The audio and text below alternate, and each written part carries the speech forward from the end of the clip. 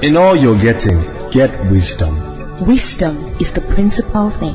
Through wisdom is a house built, and by understanding it is established. Join Apostle Joshua Selman of Eternity Network International as he takes you on a journey into the wisdom of God's Word.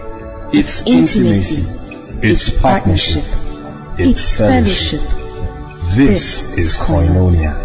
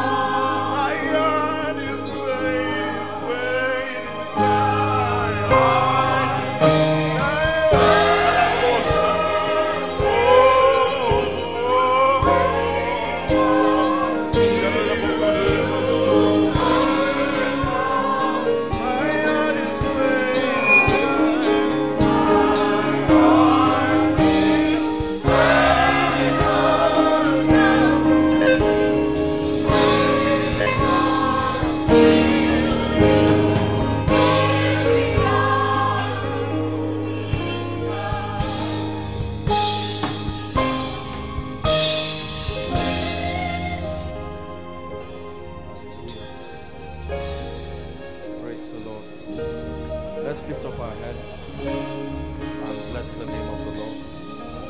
Jesus, we honor you. We bless you.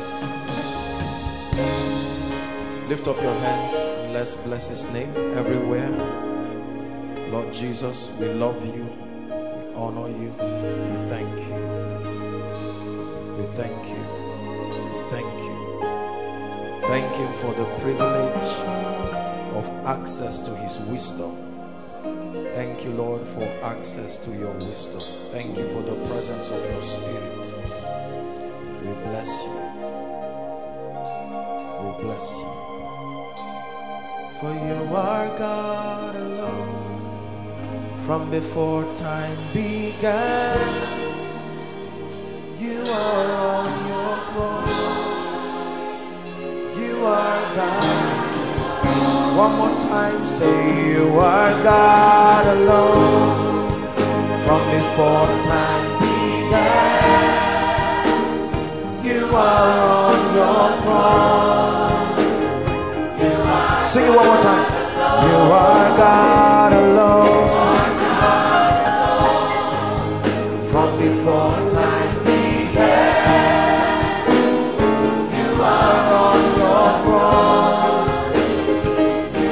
last time now. You are God alone.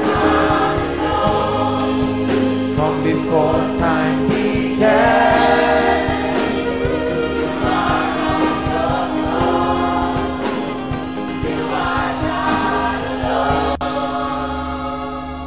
Lord, we declare that you are God alone.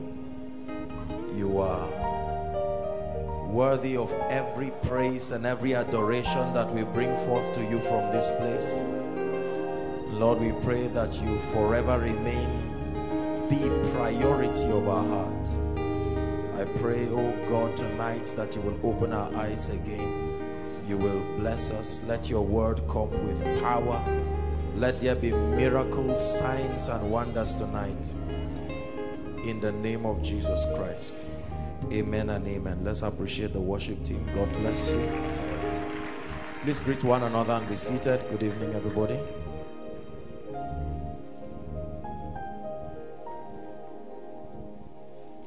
Hallelujah. How was your day?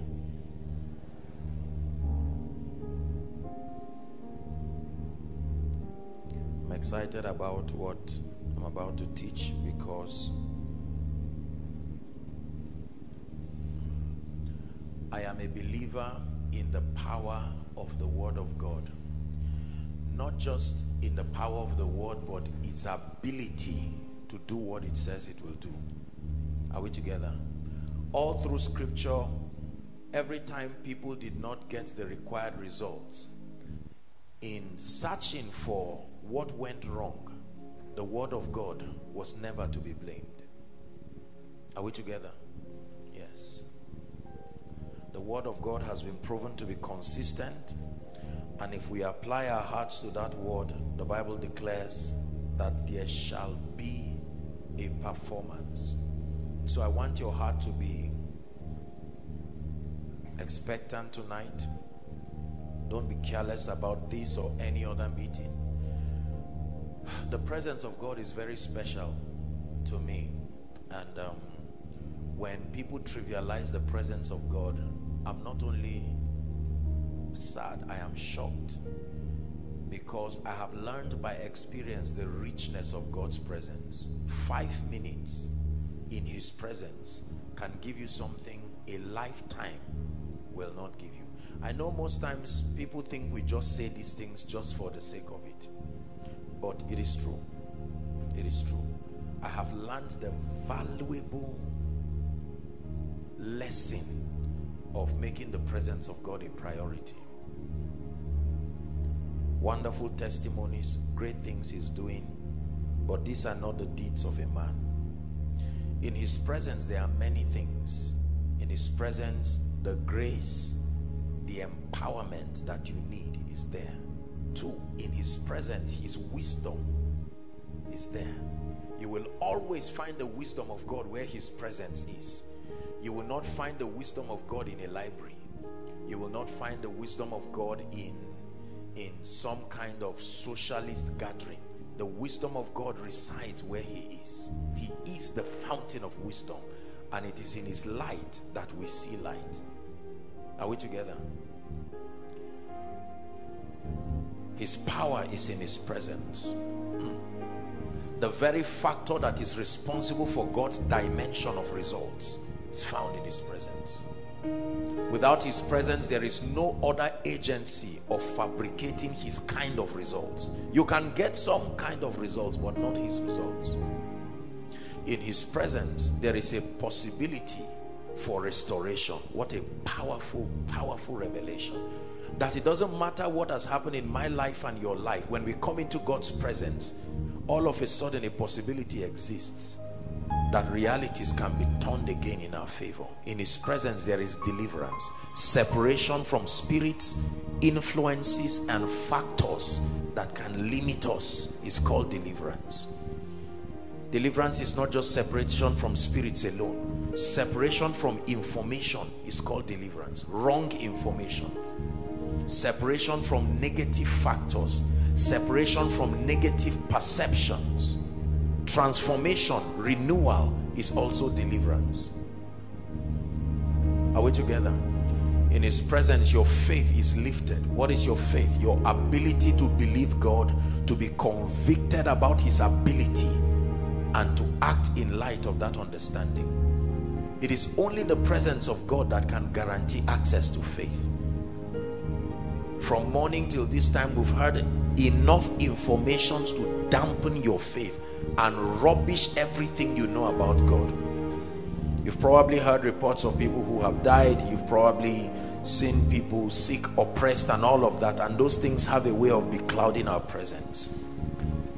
The psalmist knew the value of the presence of God. Listen, you don't just say you have attended a service just because you came and sat down and you were the witness of a program. If nothing entered you, you didn't come to church. I hope you know that.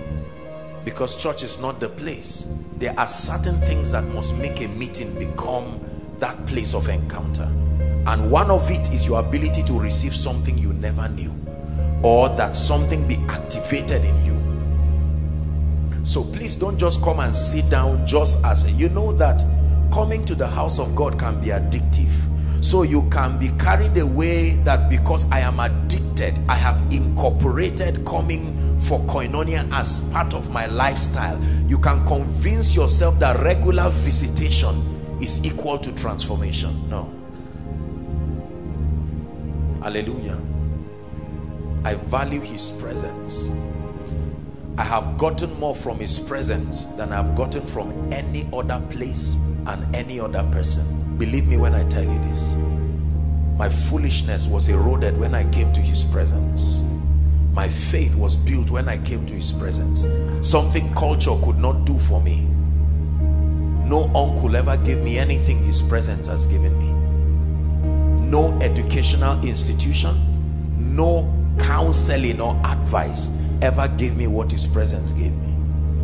So I will dwell in the presence of the Lord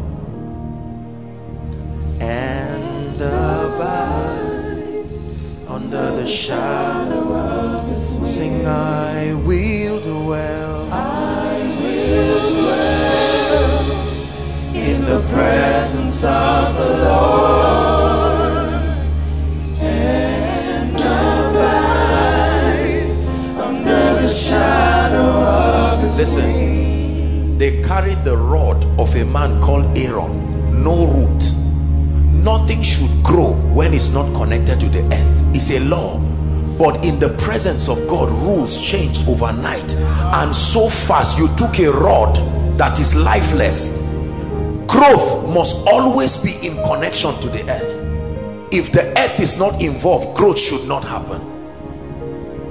Yet in the presence of God, a rod overnight budded. You see that? Possibilities happening in his presence. That one person can sit down quietly and at the end of this meeting you are carrying a level of grace you cannot even account for. How did it come? The word of God is coming and then your eyes is opening. Not just like illumination, real visions being opened. All of a sudden you are sitting down, maybe in any of the overflows or listening, and faith enters your spirit and you say, this is it, I found my key. Listen, let me tell you, you must know the word that is spoken and the word you have found. They are not the same. They are not the same. A word can be declared, the word can be declared, but there is a word that you find. Your eyes is looking for something. Lord, thank you for all the words that apostle is bringing, but there is a sent word. I'm searching for it. The Bible says, if you seek her, talking about wisdom, you don't get wisdom just by being careless, sitting around and hoping it will come. You search it like someone looking for something that is missing. Lord, what is the word for the anointing upon my life? What is the word? What is the word? And all of a sudden, it may be in one example, there it comes. Your word, not a corporate word, a rhema, revealed word to you. You will see something no one has seen, and you will stand up on the strength of that. The Bible says, man shall not live, listen carefully, by bread alone. physical things. Man shall not live by certificates alone. Man shall not live just by human connections alone, but you will live by the revealed word that proceeds. Not just the one you read in the Bible. There is a word you read from the Bible, but there is a word that proceeds from the mouth of the Lord. You can read your Bible, but it's the one he speaks to you through it. He says the Lord appeared again to Samuel in Shiloh by his word. An appearance by his word. So please don't be careless. I can know whether the word of God is working in your life. I can know whether all you've been receiving is scriptures or the revealed word. Let me tell you, if it is the revealed word, it will rubbish darkness in your life. Believe me. So let's not just come and sit tonight and then hear and what new mystery, what new dimension. No, Father, send something, send something. Let there be a consolation to my Christian experience that you are alive. Don't say it doesn't matter. Jesus caused the fig tree for not being fruitful. It was taken from the earth, and if you take from the resources of the earth, something is expected to be produced from it. Are we together? If your life does not bear fruit, you will be frustrated in your Christian experience. I guarantee you. Don't mind people who say it doesn't matter. It does matter. If your life does not bear fruit, in fact, if it does not bear fruit, 15 verse 8 of John says, herein is our Father glorified. Herein is our Father glorified, when you bear much fruit. So shall you be my disciples. You see that? What do we find in his presence? Distribution of graces. This is one thing I want you to always be aware of. All that happens to you is not what your ears is hearing. Grace, the grace of God is a living thing, is alive, is not oil. No, there is an unction. It can talk, it can teach. So as the word of God is coming, with every point there is a grace. Not all of it may be applicable for you, but let me tell you, if you find the grace for you, I give you a guarantee that grace will force, like a demon spirit forces a human being to manifest its characteristic, that anointing will force you to produce result that is consistent with the career of it. If the healing anointing comes upon you, it has nothing to do with whether you want to heal or not. That anointing will alter you until that anointing can flow through you. There's something we teach, I think in geography or agric, called tropic movements.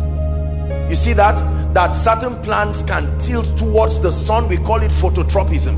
It doesn't matter, the plant will be forced by a law to find where sun is and grow towards that direction. When you put a fence, it's called geotropism. It will break and push and go down. That's what the anointing does. Your own is to pray that the real anointing comes. Truly, let me tell you, if the grace for wealth truly comes, I know there is a place for intelligence, but brothers and sisters, the assignment of the anointing is to force your body to allow it produce. So I can know what grace is on you by the result it produces. A woman is a woman because of many factors, among them the ability to conceive. A man cannot conceive. If you conceive as a man, either the Holy Ghost helped you or you are lying. Please pay attention. Distribution of graces.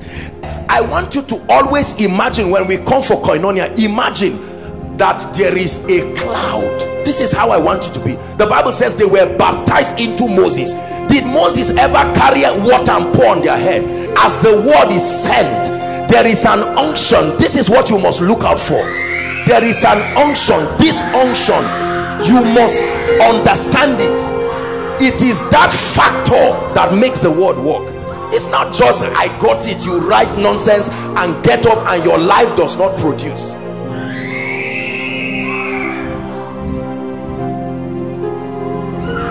There must be proof of your listening.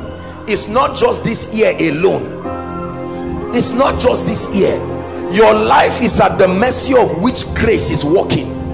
Very simple. There's no sentiments about it. If the required grace is not there, no matter what you do in the flesh, it will never produce that result. Listen, let me tell you this. If I claim that the wisdom of God is working in my life, and that wisdom did not come by that grace, the spirit of wisdom, no matter how you try, everyone will know this is Sophia, human wisdom. When the wisdom of God comes upon an old, uneducated woman, you will see the lapse in her unrenewedness, but you will still see the result happen regardless of the limitation.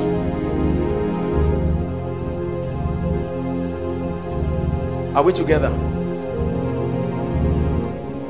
People of God, please, I beg you, let's take our destiny serious and not just dilly-dally and play games and waste our time and be frustrated and say, Lord, why is this thing not entering me?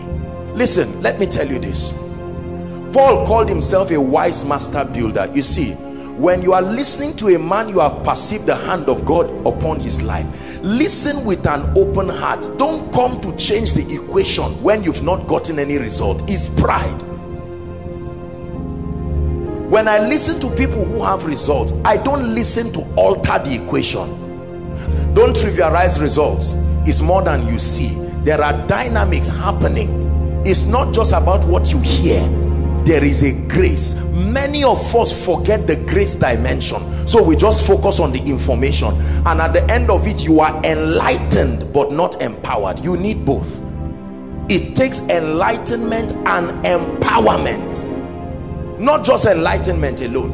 Enlightenment prepares your mind to cooperate with the anointing, but it is empowerment that is the factor for the results.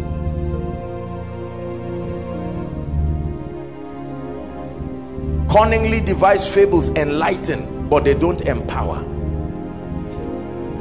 Anointings and impartations alone empower, but their operation is limited because your mind has not been transited through transformation to align well to get the best of the anointing. It is always a cooperation of light and that empowerment. Please pray in 1 minute and say, Lord, change my life today. Show me something. Change my life. Outside, pray. Everywhere, pray. There has to be a way. There has to be a way around my spiritual growth. Lord, there has to be a way. I admit I may not know the way now, but there has to be a way. The Bible says there is a path which no fowl has seen. The whelps of the lion has not gotten there.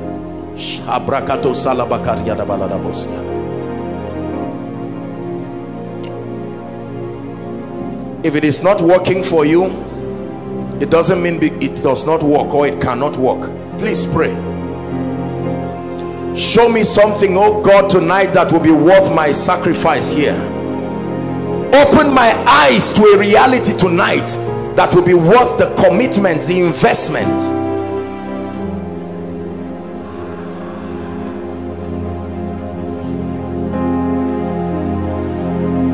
Hallelujah. Praise the Lord.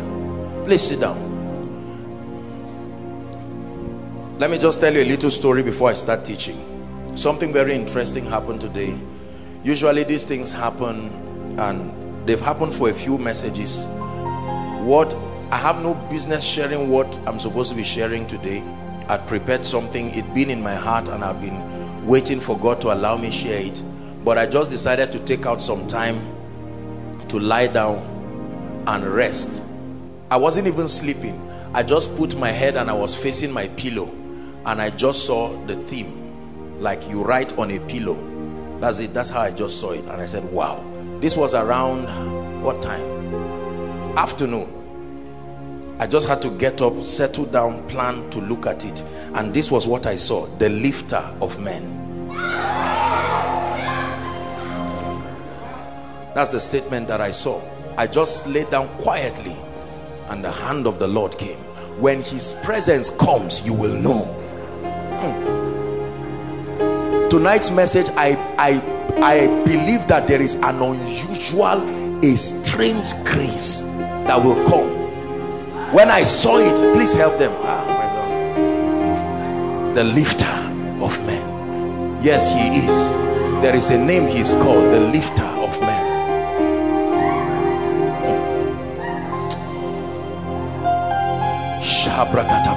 Let's pray in tongues for a few minutes.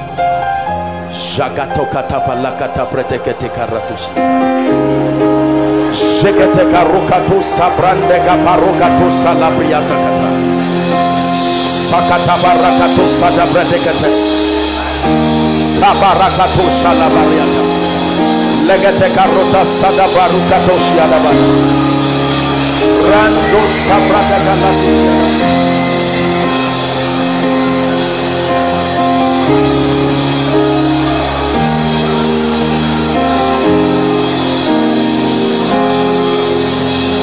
Shabrakato celebradia. Pray. Please make sure you are praying. Don't worry about what is happening to your neighbor.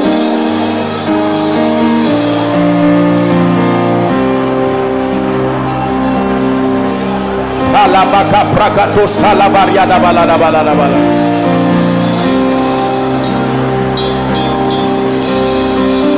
Man,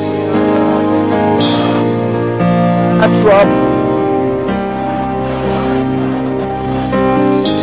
Are they that rise up against me?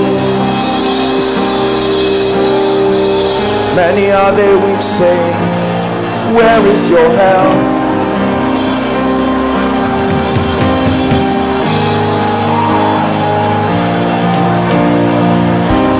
Pray.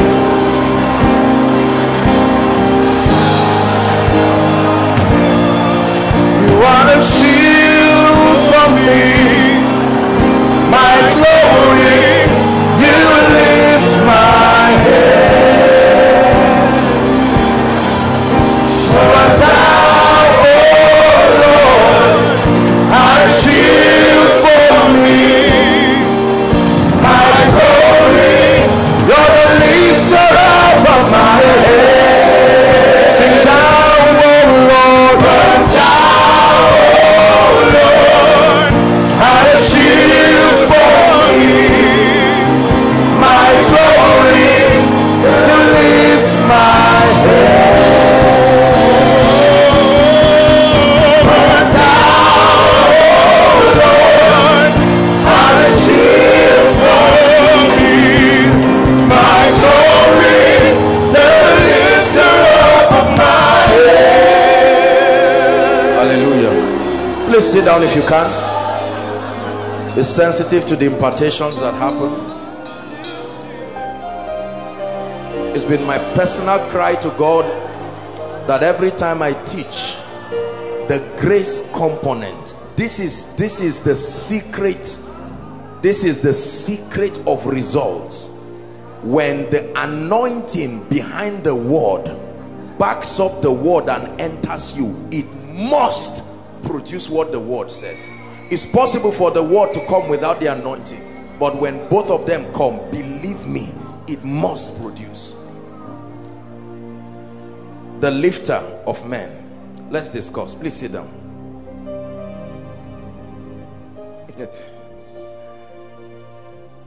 I believe that the Lord wants to unveil to us tonight the spiritual pathway to greatness.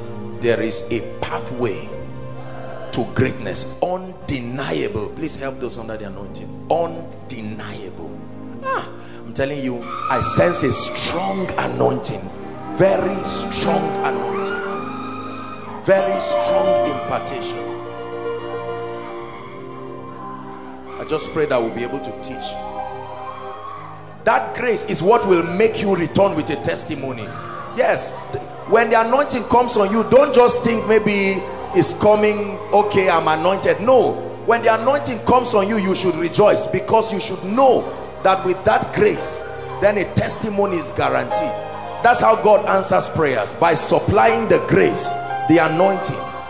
The anointing does not make the difference. It is the difference.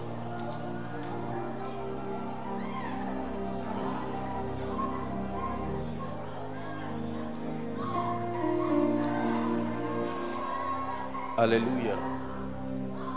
Thank you, Jesus. That a man can be weak and small today, but something can happen to that man and turn his seed into an oak tree. That someone can be small. Brothers and sisters, please hear me. Whether in ministry, whether in business, that something can happen to Joshua Selman, can happen to anybody right where you are. He has nothing to do with geography. That a system of the kingdom. Look at the mystery of a seed. You pick a little seed, even a mustard seed, plant it in the earth, expose it to a system, and all of a sudden, regardless of gravity, regardless of whatever, that seed sprouts. Who says you must remain at this level forever? In the kingdom, growth is a possibility. In the kingdom, men can start small, but it's a cost to end small. In the kingdom, spiritually, you can start small. In the anointing, you can start small. In prophecy, in visions, you can start small. But that you must ascend a dimension in the spirit where you are weighty. The word is weight, capacity.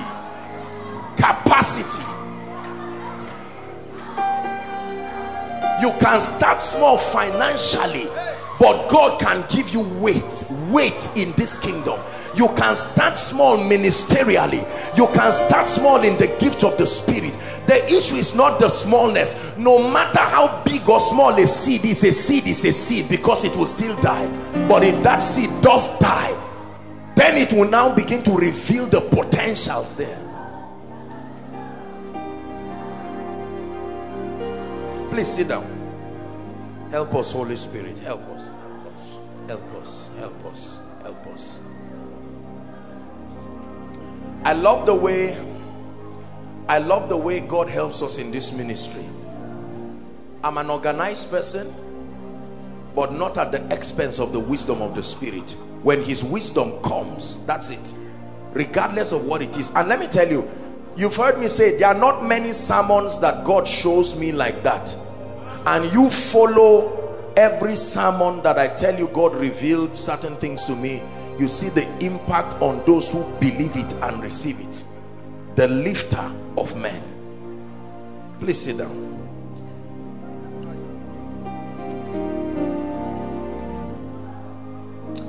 I believe it's one of the signs and wonders that the Lord wants to do in this season, to just lift men like that and use their lifting to prove to principalities and powers that I am still God. That you have concluded about a sister and a brother, a family, based on whatever parameters. Let me tell you something with God. When God wants to lift men, he doesn't discuss it with anybody. This is God. God can lift somebody who was a drunkard yesterday, regardless of what you think. I thank God because he does not consult my enemies to lift me. If God had to consult the wicked to lift me, they will say, because of my father's mistake I will not rise. If God were to consult me, maybe my tribe will be a disadvantage. Someone will come and say, no, this guy is from the north, he should not be doing ministry at a global level.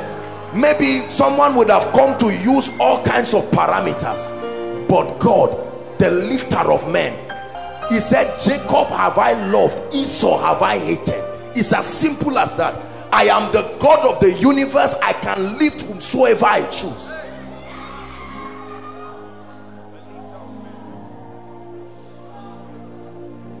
That's what God has chosen to do with this ministry. That's what God has chosen to do with my life. God can choose to lift men. At my level as a human being, I can choose to lift men in whatever capacity I can. Someone can sit down and say, I choose to give you admission. It's within his power. Another person can stand up and say, I choose to pay your rent. I choose to give you a lift. Men. And God can say, I choose to lift you. I choose to open your ministry to a horizon you have never seen. I choose to wipe the tears of your family in 1 week. And I say, no Lord, my plan was for 1 year. And God says, this is God talking. It is 1 week I have chosen. Please sit down. Let's see how God will help us tonight. The waters have been stirred. The waters have been stirred.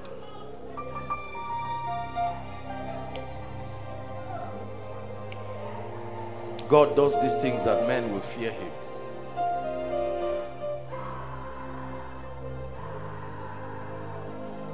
Lifting in the kingdom is a mystery and a system. It can be studied.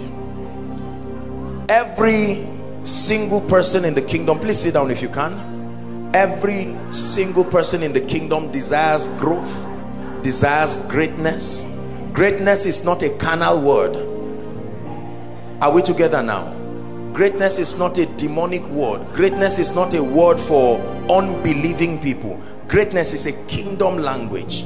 Are we together now? It's a system where God enlarges you in influence and capacity, where he makes you a voice so that you can legislate on his behalf. Greatness is God's desire. God is an enlarger. He can expand the coast of men. He did it for Jabez. He did it for the nation of Israel. He can expand people. The very system of the growth of a plant, as a plant grows, it doesn't remain at the same length or breadth. It expands. So with growth should come greatness. With growth should come increase. I'm going to do my discussion tonight in threefold, and I'll be very fast. Wherever we stop tonight, we will just pray, and then we can continue next week. I decided to break it into 3 dimensions. Listen very carefully. The lifter of men. I want to share with you the kingdom system of lifting. Many of you, by this teaching, I believe you will find in this roadmap, this compass, where you are. For many of you, tonight's teaching will minister hope. For many of you, tonight's teaching will supply the staying power to continue. For many of you, tonight's teaching will lead to repentance, a realignment, because you find out that the path you are taking is not going to lead you there. For many of us, what you need in tonight's teaching is the grace to continue. And for many of us, what you need to learn tonight is thanksgiving, because you will find out that your prayers have already been answered. Are we together? The first dimension we are going to look at in the lifting of men is what I call the journey of faith. Write it down and let's discuss the journey of faith. There is a system with which God lifts men in the kingdom. Inasmuch as he lifts men instantaneously, the pathway, that pathway to greatness, there is a spiritual science, there is a technology. It can be learned. Are we together? Hebrews chapter 11 and verse 6. Let's start off with it tonight. The Bible says, for without faith, listen carefully, for without faith it is impossible to please him. For he, listen carefully, he that cometh to God must, not may, it's not a choice, must believe 2 things. 1, that he exists. The journey to greatness starts with the journey of faith, coming to a point of persuasion about the reality of God. The Bible says that in that journey of faith, the first encounter you need is an encounter that furnishes the reality of the God you are dealing with. Listen carefully.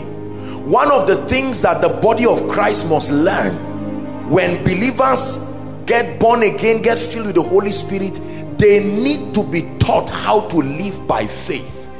Please write it down. This kingdom operates by faith. This kingdom operates by faith. Everything in this kingdom is faith dependent. You cannot do business with God when you are still in doubt of the reality of his person, not his power, that he exists. I'm showing you the way God guides people. The Holy Spirit, the journey of faith encapsulates everything, the systems that the Holy Spirit brings you into, so that you can have encounters and conviction. You don't become, no great man is in doubt of what his persuasions. That is something you must settle before you get to certain dimensions, because the challenges that are before you will require strong conviction about the person of God. Are we together? The Bible says whosoever comes to God must believe that he is. You will think it's a simple statement until challenges stand before you, and you will find out that for the first time you are joining the mindset of an atheist to doubt, is God really alive? There are certain giants that you face on the mountain. Brothers and sisters, if you have not settled the reality of God, you will doubt. Ask John the Baptist. You will think just because John the Baptist ordained Jesus, the reality of his Godhead, the reality of his person had been furnished in John. When John was frustrated to a point where his human weakness was at his prime, John sent somebody. He said, go and ask him, are you the Messiah? How about John? You ordained me into ministry. John said, with what is happening now, no. If you were God, you are too mighty to leave me in the prison. Go and ask him. Oh, I'm no longer sure. Jesus had to tell the disciples when things started going bad. He said, who do men say that I am? And he said, who do you say? You would think that that was an easy question nobody could answer. Don't assume you know God, because your knowledge of God is what will strengthen you, is what will make you stand and say, I'm not going back. That mountain I was climbing.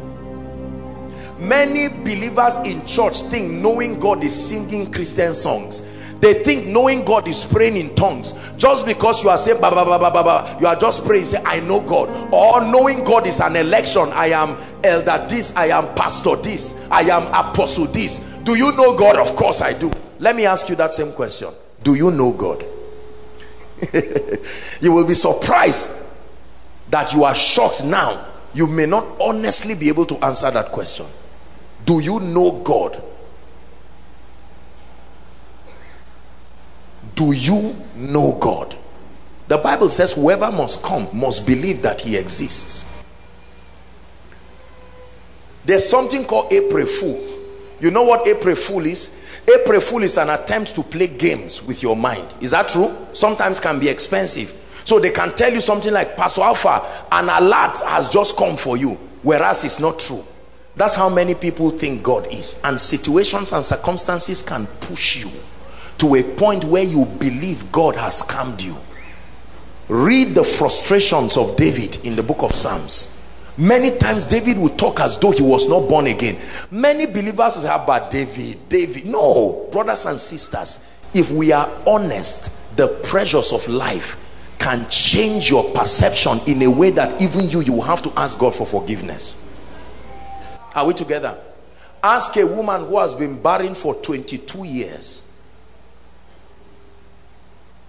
No child. Ask a woman who has been serving in the house of God for 22 years, no child.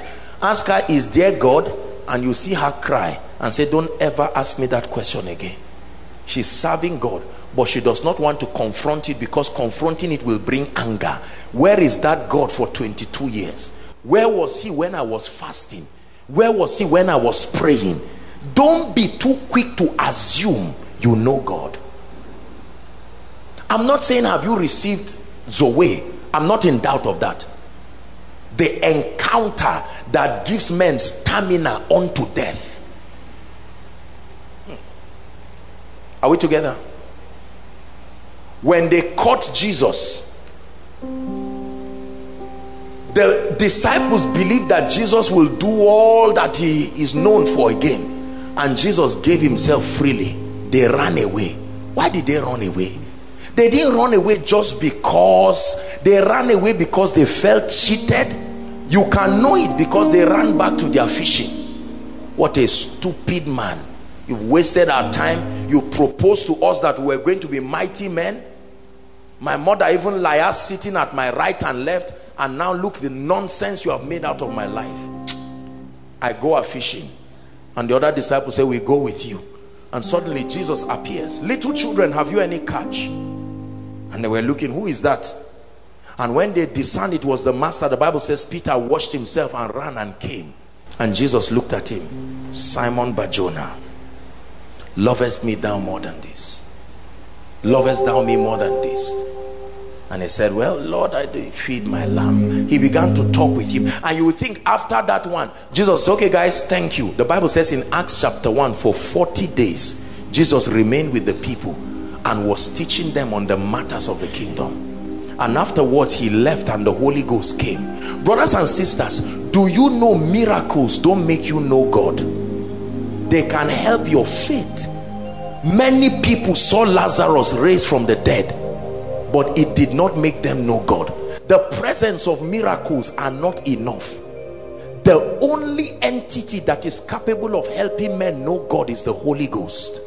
There is no amount of education and Bible study that can help you know God. No. The knowledge of God is a reality that only the Holy Ghost is able to help men. The lifter of men. Follow me carefully. So the starting point of a believer's journey to a realm of greatness, brothers and sisters, hear me carefully, is the journey of faith. Coming to a point where you are persuaded beyond manipulation that God is alive. You have come to a point where your results are too small to prove or declare otherwise the reality of God. You have come to a point where even when you are drinking garri, no sugar, you don't just say, God, where are you? You don't know him. Are we together? There is an encounter. I've taught you what an encounter is. An encounter is a supernatural experience that makes a reality real to you. It furnishes the reality of a person or a thing to you. I have touched this gentleman. I have felt his arms. I can't deny. If you say, oh, you touched a bag of rice, you are not going to tell me I touched a bag of rice, because I've touched rice too. I've touched a human being. This is not rice, this is a human being. So no matter how you try to manipulate me, there is a level of certainty. Everyone say the journey of faith. The Bible declares in Romans chapter 1 verse 17, Galatians 3:11, Hebrews 10:38, that the just shall live by faith. Not the just shall get by faith. The just, the template for the life of the just in this kingdom is faith. Everybody say faith. Your persuasion about who God is, not what he can do. Bible faith starts from a revelation of who God is. It is only when you know who he is that you can believe what he can do.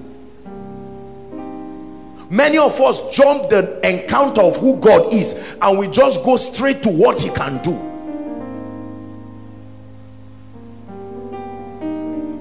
Must believe that he is. And then when you are done believing that he is, then that he is the rewarder of them that diligently seek it. No, seek power. Now that you know he exists, when you seek him passionately, there is a reward for it. The just, brothers and sisters, shall live by faith. Are we together now? And you see, the system of faith is such that except there is a word, there cannot be faith. Even if you encounter a person, it only produces conviction. There cannot be faith, because faith is an action word. An action only happens when a word has come, either to instruct you or give you something to do. Matthew chapter 4 and verse 4 says, man shall not live by bread alone. This is Jesus speaking, responding to Satan. But by every word that proceedeth from the mouth of the God you have encountered. Man shall not live by bread alone, but by every rhema, the revealed word that proceeds. In this kingdom, we live by the word of God. We live by the speakings of God. Not just scripture, not just verses, not just chapters. We don't live by verses, we don't live by chapters, we live by the speakings of the word. The chapters and the verses are only containers, they are not the word. They carry the word, the breath of the Spirit opening those chapters and verses. You see, listen, the message behind a chapter is the word of God, not the story. The message. You may have been reading scripture, but the message in the scripture is where the word of God is, because that's where your instructions are hinged upon. Are we together now? The journey of faith. Many people never become great in this life because their cultural experiences are greater than the revelation of who God is. Did you know that every time Satan wants to destroy you, wants to limit your mind, he uses the information that is already in your mind. He doesn't bring an information outside.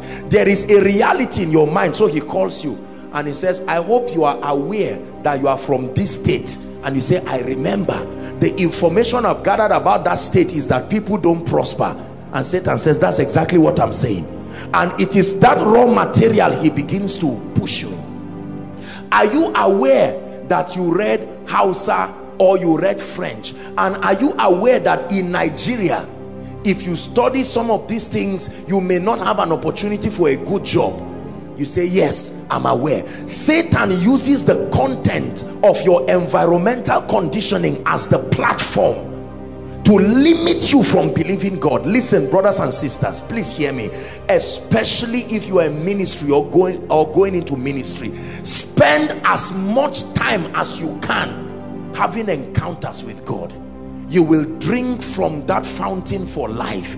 If that fountain there dries before you get to the promised land, you may not arrive.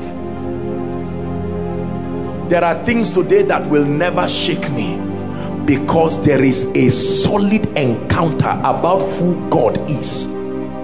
Listen, if you don't know who God is, you will never stand well, because all kinds of things will come to derail you. You know how many pieces of papers people have passed to my life in the name of prophecy?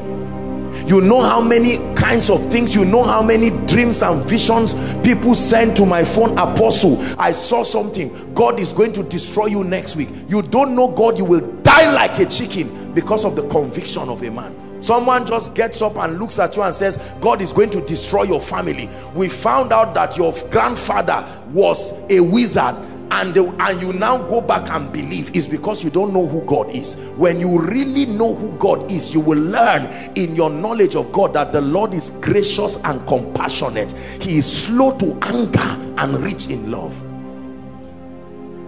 The knowledge of God is what strengthens your conviction about operating in the kingdom. David knew God. What a man. David knew God. God gave him an option. Should I give you over to your enemies or to you? David said, no, God, at least me and you, these men, they are wicked, but you are compassionate. What has your not knowing God cost you in life? Impatience. Not knowing God and not knowing how he operates has destroyed a lot of people. They call light darkness, and they call darkness light. He that cometh unto God must believe. The first thing the Lord began to do in my life, brothers and sisters, is not to give me anointing, it's not to give money. It is always the journey of faith. By faith, by faith, by faith. Lord, how will this destiny be built? By faith. Lord, I'm an orphan, my father is dead, my mother is dead, and God says you must learn how we operate in this kingdom. It is by faith. What does that mean? By my word. If I speak to you, notice that my power follows my word. So if I speak to you, you must learn to trace the direction of my power by looking for where my word is. Anywhere my word is not, stop looking for my power there. If you find power there, is divination. My power follows my word. If I say I will lift you, then you stay at that area of the word. That's where the anointing will meet you. The anointing follows what God said. The anointing has no business doing anything God has not said.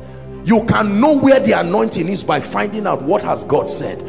If God said, I will exalt you, don't look for the anointing for any other thing. The anointing for exaltation will remain until that word comes to pass, then returns back to God as a messenger. Job done. Then he will say something again, then the anointing will start looking for it. The anointing does not just move at random. The anointing backs up the word. So the issue is not where is the anointing, the issue is what has God said.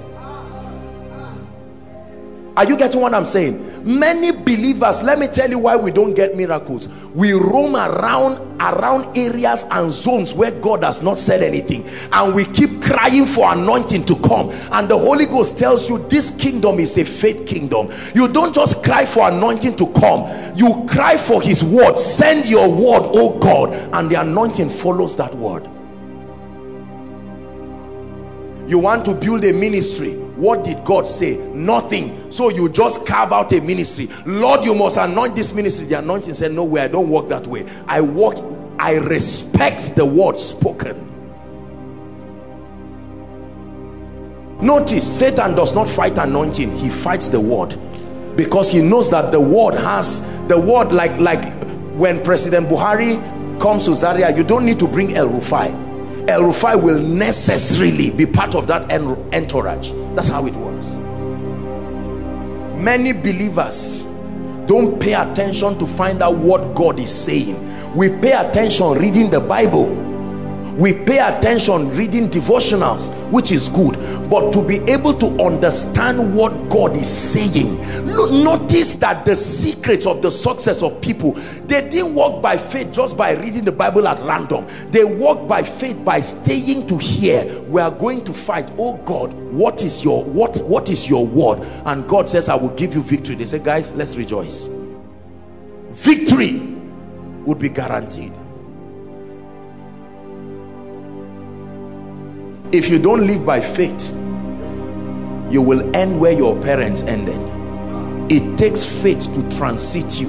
Let me tell you, waiting for somebody to give you a guarantee of job after school is foolishness. It will never happen. Everybody you see that has risen to any point of greatness in the kingdom did so by faith. The reason why many of us don't get results is that our faith is not in God. Our faith is in men. Auxiliary support systems. My uncle is a senator in Ibadan. My uncle is a senator in Uyo. My uncle is coming out for presidency next year. And so when you say those things and pride in them and say, no, I can't fail. And the Bible says, woe to any man who puts his strength in a man. The greatest of any man can fail you. So God begins to teach you, son, I want you to be great. That's the promised land. But this journey is going to be by faith. And he said, Lord, at the point of this journey, I just have one Gideon's International, one Bible, no revelation, no wisdom. God says, don't worry. All I need you to do, follow where my word is, and you will get there. Follow my word. Follow my word. Follow my word. So when you open the Bible, all you do is to just read, oh, I will bless you. When you read it like the will of a man to you. Many people read the Bible like God speaking to the disciples. I have a personalized Bible. It was a gift that was sent to me years ago. Everywhere they wrote the name of anybody for good, they changed it to Joshua Selman. The whole Bible. I don't use it now, but it's a powerful revelation. So thus saith the Lord too, you see it written there, Joshua Selman. Fear not, I have redeemed you. And he's speaking to me now. I have called you by name. Fear not, fear not. That means the anointing for courage is somewhere, because God has spoken to me. Are you seeing now? You can know what anointing is there. Don't you see how the anointing moves in Koinonia? When the word comes, the grace for it is what comes.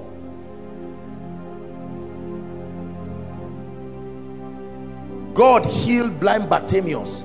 He did not become a rich man. His cry, his demand was to be healed.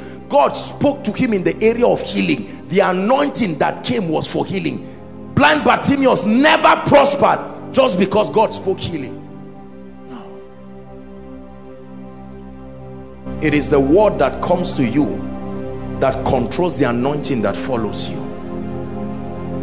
God called Benny Hinn into the healing ministry. There are many auxiliary graces, but the strongest grace that operates is the grace that came with that word. For as long as that word remains on him, that grace remains on him. Are we together? Yes. Pastor, if I come to your house and you ask your wife to go and bring minerals for me, you gave a word, the performance will be in the area of where? Minerals. Your wife will not go and carry your shoe. You can still give me your shoe, but you chose to give me minerals because that's what you saw that will minister to me more. And you say, wife, go and bring mineral. She will go to the kitchen or wherever they keep the minerals and carry it and bring it. The performance was in the direction of the word. You see, please sit down, sir. You see that we neglect the word of God, yet we want performance. Many believers, including those who study the Bible, don't take the word of God seriously. Let me tell you, if God has spoken to you and you know he spoke to you, die there. This is faith. These careless things people do around, one leg here, 2 weeks later, you will never rise like that. But I know whom I have believed, and I am persuaded. God, you told me I may be the last born in my family, but you have assured me that in my father's lifetime they will glorify God. I believe you. I take you. I believe that word. Your reception of the word, the anointing begins to come because you have believed. The Bible says, who has believed our report? It is to that person the arm of the Lord. The arm of the Lord is his right hand of power. It is who believe the report that sees the right hand, not who wants to see the right hand. Brothers and sisters, in this kingdom there is no advantage to your life until the word of God comes to you. Hear it. The word of God is your advantage in life. Whether the word revealed through illumination from scripture or spoken to your spirit by the Holy Ghost. Put together a miracle service at the end of every month. Lord, this is your word. Yes, sir. And that journey of faith, God guarantees that every time the anointing to make sure that word comes from him. See, when you train yourself, don't you know that it's risky? Sometimes you hear me talking about people, oh, there's somebody here, the anointing. You think I'm just guessing? You try it and see whether it happens.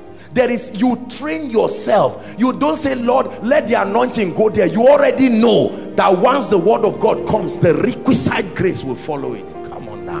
Come on now.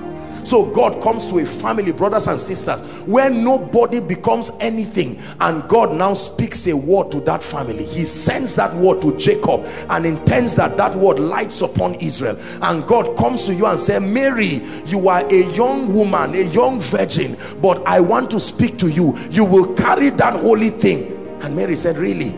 Be it unto me, and the anointing that will force her womb, seed or no seed, to take the seed of the word of God, the incorruptible seed that abides forever. And Jesus came.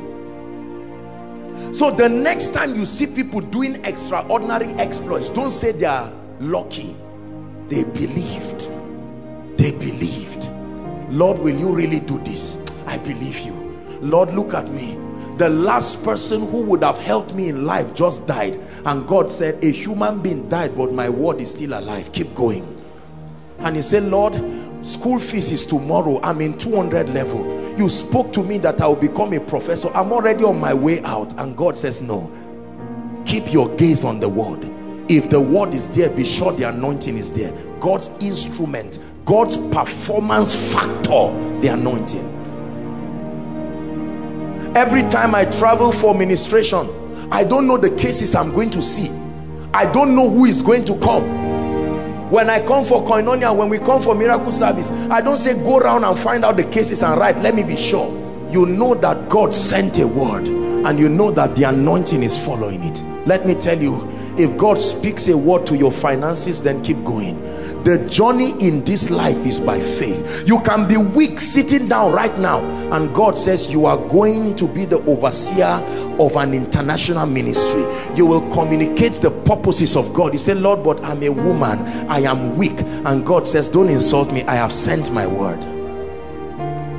I've sent my word. I've sent my word. And all of a sudden, now do you know it's possible for that person to die without it coming to pass? And so just because you didn't engage it, you will now say, you see, God said it. The word of God does not work automatically. The same way no seed grows automatically. There must be a reaction between the seed and the earth.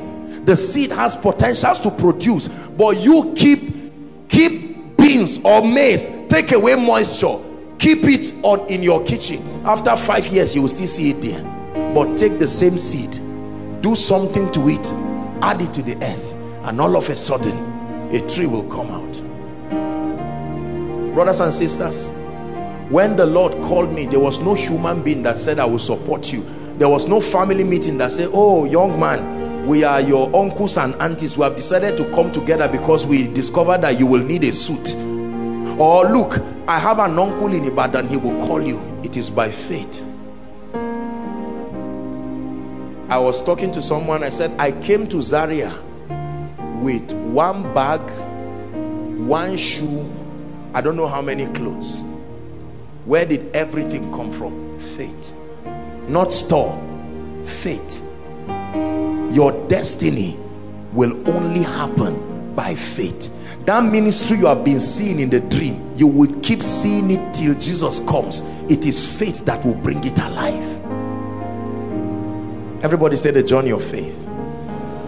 There is no great man in the kingdom who does not have a testimony of triumph through faith. You read about the great men and women that God is using around the world and see the impossible situations that surrounded them. Kenneth E. Hagin was born with a heart deformity. It took faith to cancel it out. David Yonggi Cho, his own limitation and imperfection. Some of these men were born in nations, they were racist nations and everything. And faith. Have you not learned that faith is the victory? This is the victory that will give you the house, the victory that will give you the child, the victory that will turn your wilderness, even our faith. When the Lord was speaking to me, you were not there. What was the guarantee? Brothers and sisters, everything in life is a risk. The only guarantee in life is faith. God said it. He said it in his word. I have found it. I know the thoughts that I think towards you, Joshua Selman. Hallelujah. They are thoughts of good and not of evil, to bring you a future and an expected end. Lord, you really said this about me? Yes, sir. I said this, son. Lord, you said this about me? Yes, sir. Behold, I give you authority over snakes and scorpions and over all the powers of the enemies. Here's the revelation. And nothing shall by any means. He never said nothing shall hurt you. Nothing shall by. There are many means with which things hurt people, and God said shall by any means. You are that committed to protecting me. Thank you, Jesus. It was not always rosy, but faith keeps you to keep seeing the promised land even if you are inside fire. Don't let anybody fool you that is from the speakings of God into the promised land. No, sir, the journey is far, but once you keep your eyes like a flint, then I give you a guarantee the dust will rise and settle, you will still be standing. It is by faith that we rise. It is by faith that we reign. There are people who came to Zaria to school. Pastor, they came to Zaria with just a box. They didn't even have admission. They just came by faith. I would die here. Today they are lecturers. No house. There are school of ministry students who have come now. Some of them came by faith. Just, do you know, if you really believe God, his integrity will have to come and prove. God will not allow your trust in him to be aborted. It's too precious. Listen, I'm a man of logic, I'm a man of organization, but no matter how organized you are in life, if you must get to the other side, there are times you will get up waiting for a boat. That boat will come when you are 80 years. You will just need to get up and say, Lord, you said I should go to the other side. Here I come. You have to get up and jump in. That's why many young men will never build, because it takes faith, not cement. Many young men will never rise up and move in life. They will never go out of their parents' house. 40 years they are still there. Let's take it easy. I've applied, let me see how jobs will happen. In life, no sir. No sir. It's good to be responsible. It's good to be as whatever as you can. How much money do you have in your account to do ministry? You really believe you can have enough? It takes faith. Apostle, where will the partners come from? Apostle, if I reach lintel level, Apostle, I wanted to buy a house and they say it's 15 million, and all that I have right now is 250 naira that somebody even gave me. Faith is a currency. We purchase things with it in the kingdom. Lord, I believe you. Where are you sending me to? Oh God, I'm sending you to South Africa. Lord, I've never gone out of Nigeria. Son, the anointing follows my word. If I have spoken to you and I give you the go ahead, go. There are some of you, as you are looking at me, God is saying, how long will you sit down and not arise to let me stand up for your family? God has already told you you are the savior of your family. What kind of vision are you waiting for? Lord, what is the next instruction? I take on that mantle. What is the next instruction? What is the next instruction? You have told me that I will be great. You have said I will not be small. Lord, I've been crying about the class of degree I graduated with, and you have come to me in your mercy, and you have said you will multiply me, I will not be small. You will glorify me, I will not be few. Lord, I engage. Let my heart be the earth for the seed to be planted. And brothers and sisters, you will see this wonder working God who has helped some of us and produced glory out of foolish and stupid things. Whenever you see great results, many of you sit down and think, "Kai, these people must be lucky. What a lucky businessman. What a lucky man of God. Oh, Papa Iyadeboye is so lucky." Ah, lucky. Luck? I'm a believer. The journey of faith. Some of you, this is where you are with God. Notice, you know where you are by the kind of dealings that come. God can sit down and you say, "Lord, I have only 500 naira," and God says, "Give everything." There's something he's teaching you. It's not all about parting with 500 naira. He's teaching you how a day will come, he will flex your spiritual muscles. Whether there is money or not, it doesn't affect you. He's weaning you from dependence to physical things.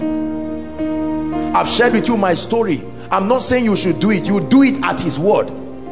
I have taken trips with 0 naira, and returned back to my destination with 0 naira because God said it. I remember when I was in area BZ, I would trek because I would believe. Now whether it was God I had or not, I don't know, but I'm not ashamed. It's a training process. I would sit down and trust God for grace. That time, no ATMs, no nothing, no branches don't even connect themselves. I would believe that God put money for me in the bank, and I would trek from BZ to First Bank. I would join a long queue praying in tongues, believing that I will withdraw money. I would stand there. After hours, all of a sudden, I would now submit it, and the person says, "Sorry, are you expecting some money?" I'll say, "Yes." He said, "Well, sorry, you need to maybe call the people, the money is not there." And imagine how heartbroken. 2 hours. Yet I will look and say, "Lord, I give you the glory." And God will be silent as if he's not hearing me. When God is silent, it's not ignorance, it's training. There's something he's doing to you. You need to learn this. Many of you have been taught that God always talks. It's not true. God talks, but he doesn't always talk. When he's training you, you keep quiet. The journey of faith. All of a sudden they transfer something to you, and God says, carry that 10,000, buy chairs for a church. And he said, God, why are you doing this to me? I go to bed in the night and I see the visions of a great destiny. I wake up and, Lord, you are humiliating me. What is this? And God says, no, I'm teaching you how to trust me. I'm teaching you. How will you be great when you don't learn how to trust him? How will you be able to give the car and give the house? How will you be able to give the word of knowledge among thousands of people when you are afraid, when you are still, your ego is still on the line? How will you be able to stand and say, there's somebody in so place? You think you can have that courage without training? No, sir. The journey of faith. One day God will lead you. You are going to have a healing ministry, and God will lead you to someone on wheelchair. You will know you had God.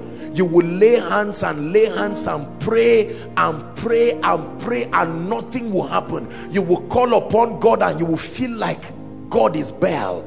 And at the end of it, in shame and embarrassment, you will turn to the people and say, I'm sorry, I came here full of faith. You see that I love God. And sometimes you are guilty for the honorarium they give you because nothing happened. And you go back and say, God, why did you do this? God will say, sit down, let's continue. Continue what?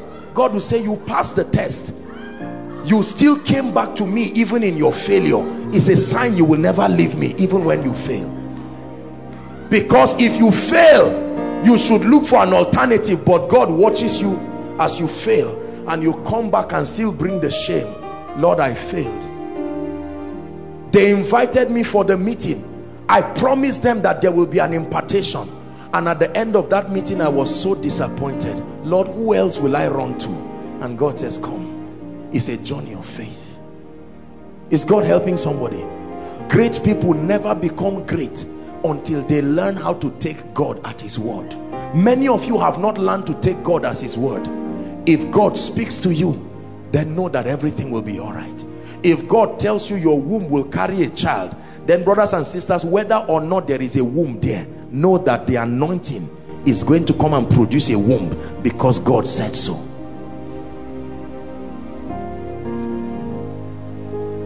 Is the Lord speaking to us? Some of you, this is the level you are now. You are starting with God. God is working with you. Sometimes God will speak. Do you know God even uses your mistakes to help you? There are times you think you had God. You had, like God said you should go out. He won't stop you and correct it. He can still use it. And you come out in the night and say, Lord, I had like you said I should come out. And you stand there 10 minutes. Nothing happens. You feel so ashamed and go back. And then you say, Lord, was it you or not? God says that's not the most important thing. The most important thing is you are working on your aptness to act when you perceive that it is me.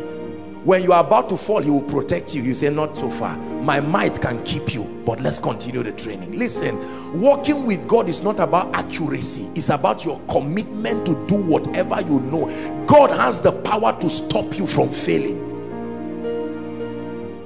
We are too conscious of ourselves and our reputation. That's why we can never be great. God can speak to you and say, young man, start a pure water company. And you say, oh God, please don't make a fool out of me, where I don't even know anything about it. No. I have, except God does not speak to me. There is nothing I will do when God has not spoken. I have learned the excellency of the voice of God. Please learn this tonight. Do not ever be found where the voice of God is not in. No matter what price you must pay to be sure that God is there, pay it. 3 days before Koinonia started, I went back for a retreat. I said, Lord, you see the enormity of the work. Please speak to me. If you are not the one and this is not your will, I will cancel this thing now. And God said, no, son, it is me. So even if Benny Hinn calls me today, and Papa Iya Deboye and all the fathers of faith, and say, son, we see what you are doing, may the Lord honor you, but you are not in the will of God, I will kneel down and appreciate them and say, I respect you as fathers, but give me some time to go back to God. But I know that I had God. Do you know why many of us never stay to the end? We didn't take out time to be sure that it was God. I believe, Lord, I believe, Lord, I believe, I believe,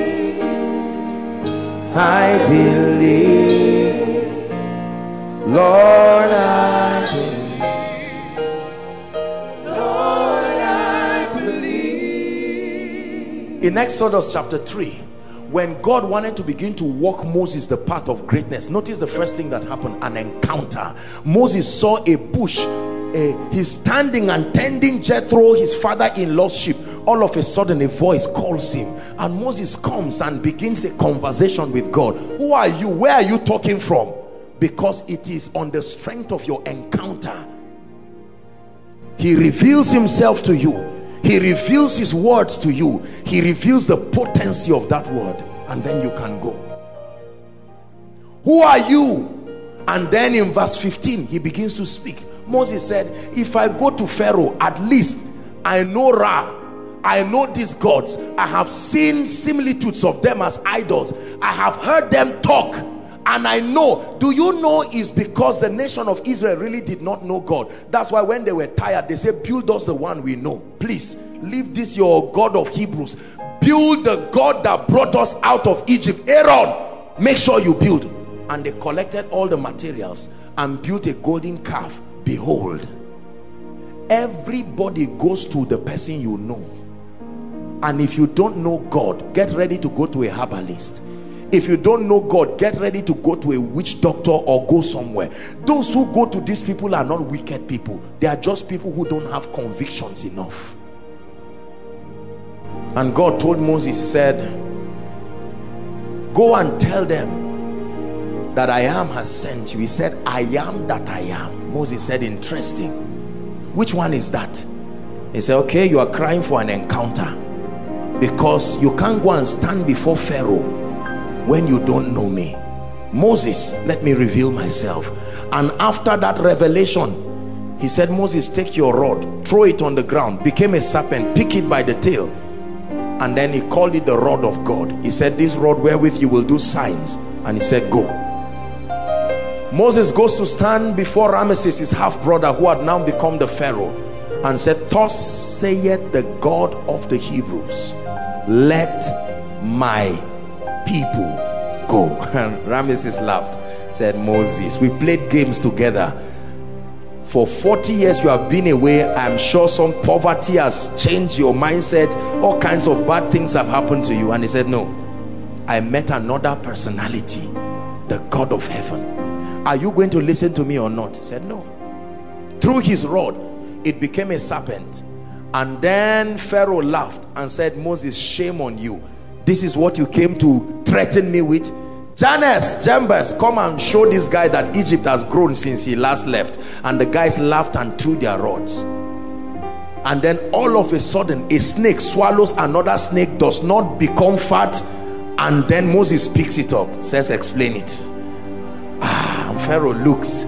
He couldn't pretend that did not touch him. Say, but I'm still not convinced enough. Go. But he must have slept in the night and said, wow, Jannes, Jambres, come. What happened? Where did that matter disintegrate to? There is a God of creation revealing himself. And after the last plague, many of you don't know why Pharaoh cried. Pharaoh did not let them go just because his son died. No. Let me tell you, when you study Egyptian religion, the covenant that they enter with their firstborn sons that will later become Pharaoh. Do you know Moses wrote books that are dangerous today? Because Moses was taught something. He was covenanted and was taught Moses was going to be the next Pharaoh. It would have been Pharaoh Moses, not Ramesses. So Moses was already being prepared. And in that state, he wrote certain things. And those books are still being used in occultism today. But he met the God of heaven and changed his life. And he came and demonstrated a dimension. Do you know God already told Moses that I will harden Pharaoh's heart? I hope you know. So Moses didn't go and say, God, don't send me again. I'm tired of this disgrace.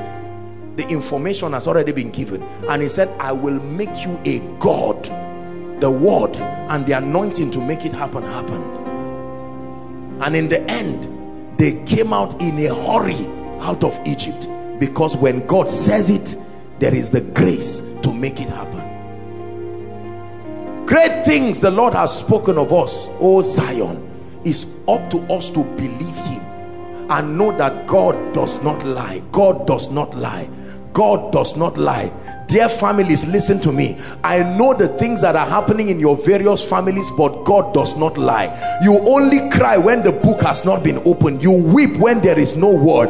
If the speakings of God has come your direction, then wipe your tears. Wipe your tears. Listen, do you know why David was crying when his son was sick that he had with Bathsheba?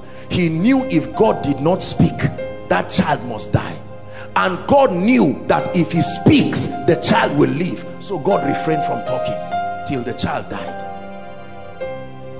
If God spoke, it would be impossible for that child to die. And God kept quiet. And when he died, David said, no problem. He got up and washed himself and comforted himself. Notice how in ancient times people would stay helpless. Then you will now hear, in the 7th month, in the 5th day, the word of the Lord came. When the word of the Lord comes, that's it. They wash themselves, they stand up and start rejoicing. They've not fought, but they are already calculating how to share the land. This is your own. Whereas the giants, they are sleeping. Imagine somebody sharing your property when you are still alive, because the word already killed you. David knew what he was doing when he stood before Goliath. He said, God just gave me bonus to make me a king. Oh foolish giant, you are a giant and you are not wise. Don't you know it's the word of God that kills and makes alive? The word of God is against you. You are dead. Anything would have killed him, not just a sling. Anything would have killed him. The word was already backing up everything. And all of a sudden, that guy died. Removed his head, lifted it, gave it to the birds. There are things God has spoken to you. Go back and open your notebook. Before the troubles came, when you started disbelieving God, open the notebook and see what he told you.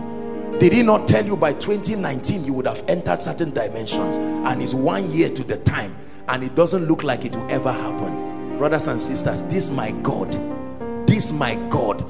God is truly Jehovah sharp. He can wake up overnight, shake himself from his throne and change your life. Yes, sir. Say, my God is able. Please say it, my God is able. Apostle, but it's already been 9 years delay. God can give you triplets overnight. Overnight. Compress 9 years to 9 months. Healthy, all of them will come out. And God will say, did I not tell you I can make it happen? The Bible never tells us Jesus spent 9 months in the womb of Mary. There is nowhere in scripture where it was calculation of 9 months. No. We just know that as soon as they left and went to where he could give birth, Mary gave birth. I believe that God allowed that time just so that human beings will not start doing stupid things. But I believe Mary would have still been pregnant. Mary would not have that faith to believe that she can be pregnant and give birth to a bouncing baby boy in 2 weeks. And then also because he was subscribing to the law of process, so that we may learn, Jesus grew. But there's no record in scripture that it was 9 months. Expect unusual results in your life as you believe God. I cannot get usual results in my life. No, usual results mean you are scientific. Unusual results mean there is a finger, there is a word upon your life. There is a word upon your life. Expect it. Expect it. Unusual results. Unusual results by the word of God. Unusual ministry. Unusual business by the word of God. Look, the testimony the lady shared. Happy. I'm sure many of you didn't believe it, that she said she was listening to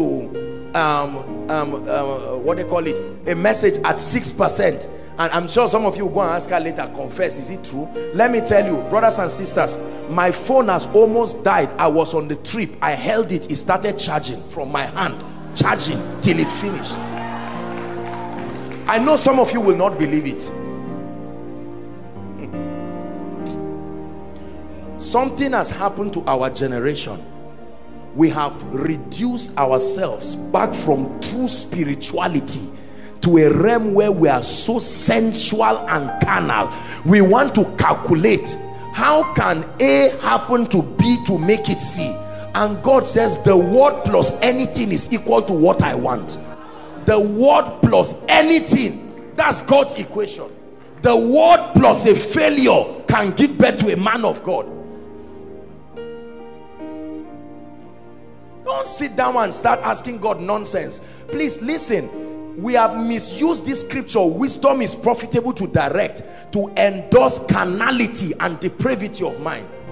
Let's be wise. Let's be reasonable. You keep being reasonable till life closes the door at you. This journey is a journey for men and women of faith. Listen, let me tell you the truth. There are times you would think you had God, but you'll find out it wasn't God. Don't be ashamed, and let it not stop you from taking action the next time you hear that is God. Keep making the mistakes till you learn. God will protect you with his love and integrity. It's not easy for people to just derail like that. The sincerity of your heart will compel the mercy of God to guide you. Don't be afraid of making the mistake. That's how you learn. I'll be lying if I tell you every hearing God that I think I've had was really him. As I have grown, I found out that that other time, so it wasn't him. But it still doesn't matter. His grace and his mercy, you exercise yourself unto godliness.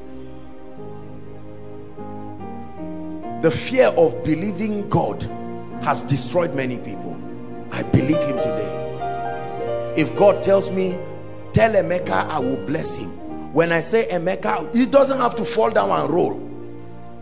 I have sent the word. If it never happens, it's because he did not engage it. He allowed the seed to be barren. But if Emeka believes that word, like Mary, he may not even know how the thing happens.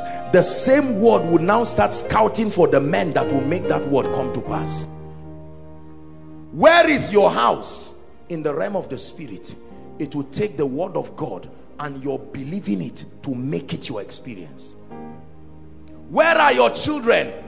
Where are your well-behaved children? Not just in your brain, in the realm of the spirit. It takes faith to bring it. Where is the property of koinonia? Where is the headquarters of koinonia? It's in the realm of the spirit. It will take faith to bring it. Are we together? Apostle, where is my job? I've been eyeing civil defense. Take your eyes from civil defense and look onto Zion. Are we together? You look at civil defense, you'll be disappointed to your own pain. I lift up my eyes onto the hills. Question, from whence cometh my help? It says my help cometh from the Lord, the maker, not from my father, not from my uncle. He can use them, but my help comes from God. Say after me, my help comes from the Lord. So don't get up and start moving around the street like a fugitive, like someone who does not have help. You move around and say, look, life saved. Look at the way life is working. Look at my only shoe. Look at this. Don't talk like that. The word of God is upon me. I may be weak now, but the word of God has declared that I'm strong. The word of God has declared that Gentiles come to my light. I believe it. In the name of Jesus, I believe. I expect the appearance of Gentiles. The just shall live by faith. Let me tell you what will happen to you when many people, especially and mistakenly, I have noticed a trend that many matured believers are throwing away the reality of walking by faith simply because of higher dimensions of revelation. You find somebody saying this now and they say, you are still a baby Christian, you should have known that God will still do it. You leave the rules, you will never get the result. You must remain childlike. There are times I walk around my room, I wake up in the night like a zombie. I'm just walking around in the name of Jesus. Joshua Selman, you are a royal diadem in the hands of the Lord. The favor of God is upon you. Koinonia is growing strong by the Spirit of the living God. Lord, you spoke to me. You declared that this is my year of triumph. I will say it is your, if I say it's your own year of triumph, you can enjoy it and I may never enjoy it. I can carry my pride and sit down, and by December 31st, the fact that the word came through me does not mean it's also not for me. That's why I listen to Koinonia messages and I receive the prophecies, because the word only passes through a man, but it is for men.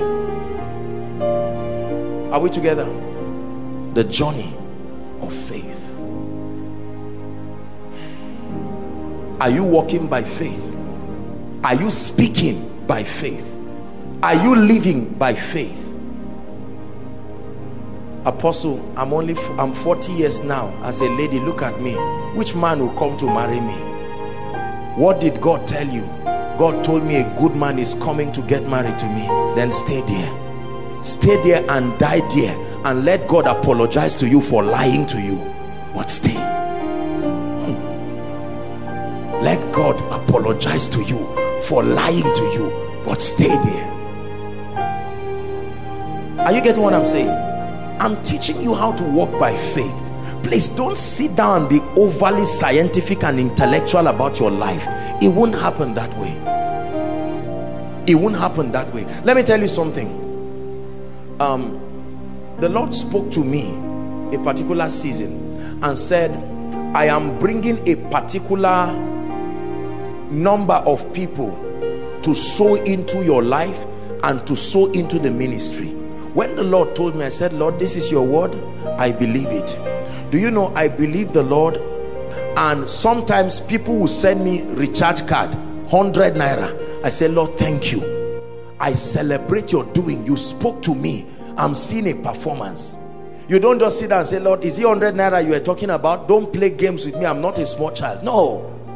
Whether it is the fist or a finger, is still God. So you celebrate it. Lord, if I see a finger, then there must be a hand. If I see a hand, there must be a personality. Thank you for the finger, because the hand is coming. And I tell you, true to God's word, true to God's word. Hallelujah. The Lord told me through the messages he would send these things all over, the teachings all over, all around. I believed it. When he said it, I believed it. At that time, there was no possibility to see this, but I believed it. Right now, from taxi drivers to men of God to churches everywhere, they say Koinonia messages. They say, Kai, the guy is lucky, he's just intelligent. This is not intelligence. This is the foolishness of believing God versus his power that responds when men believe him. The same way God can speak to you and say, dance for 1 hour and receive your husband. I say, God, please don't make a fool out of me. I'm not stupid. God will say, that's my word for you. It's not the word for everybody. And you will be dancing like a fool for 1 hour. And then the devil will make sure that one mocker comes to knock. Are you okay? This one that you are shouting, I'm fine. What are you doing? Dancing. For what? Forget it. Say, hey, church is turning people into stupid things. You see that? They are like that guy that told the king in Samaria, he said, that told Elisha, I said, even if God will open the heaven, will we be able to do this? He said, you will see it, you will never eat of it. Hallelujah. There is nothing God tells me that I will not believe him. I'm not afraid. If I find out he's not the one, I will say, okay, God, I believed, I thought it was you. Thank God there is restoration in the kingdom. So it doesn't make any difference. But I will keep flexing my muscles. What has God told you that the devil is about to cheat you now and tell you that it was not God? What has God told you that the devil is about to tell you, oh, your family, forget all those people? Can you believe God? Don't ask how it will happen. Just say, Lord, I believe you. Pray in 1 minute before I take the second session quickly. Pray, Lord, I believe you. You have spoken this concerning me. I believe you. I believe you. Pray. I lift my voice to you. You're the awesome God. I lift my voice to you. Awesome God, awesome God. I lift my hands to you. You're the awesome God. I lift my hands to you. Awesome God, awesome God. The Lord declared unto Abraham that he will be the father of many nations. The Lord declared to Abraham that in thee shall the families of the earth be blessed.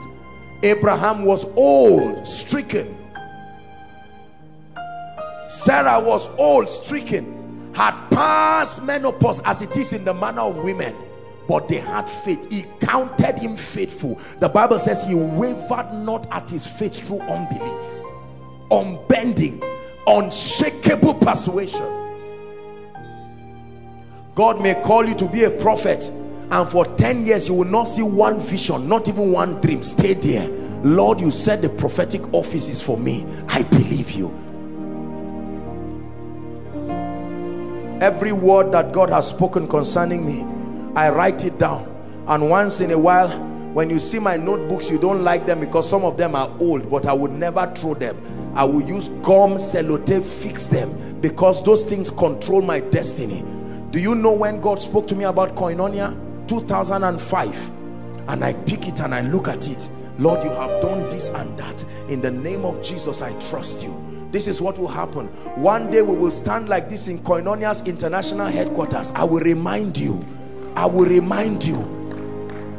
People will say, wow, this guy is so lucky. You mean people like you like that? Nobody is lucky. Everybody is faithful. You push your faith until you make it happen.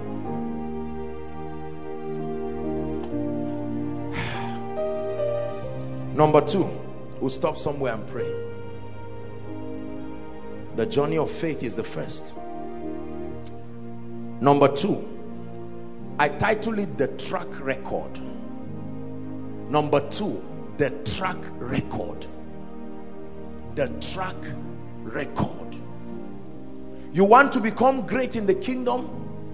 You not only trust God enough or alone, you must have a track record. Most people don't know what a track record is in the spirit.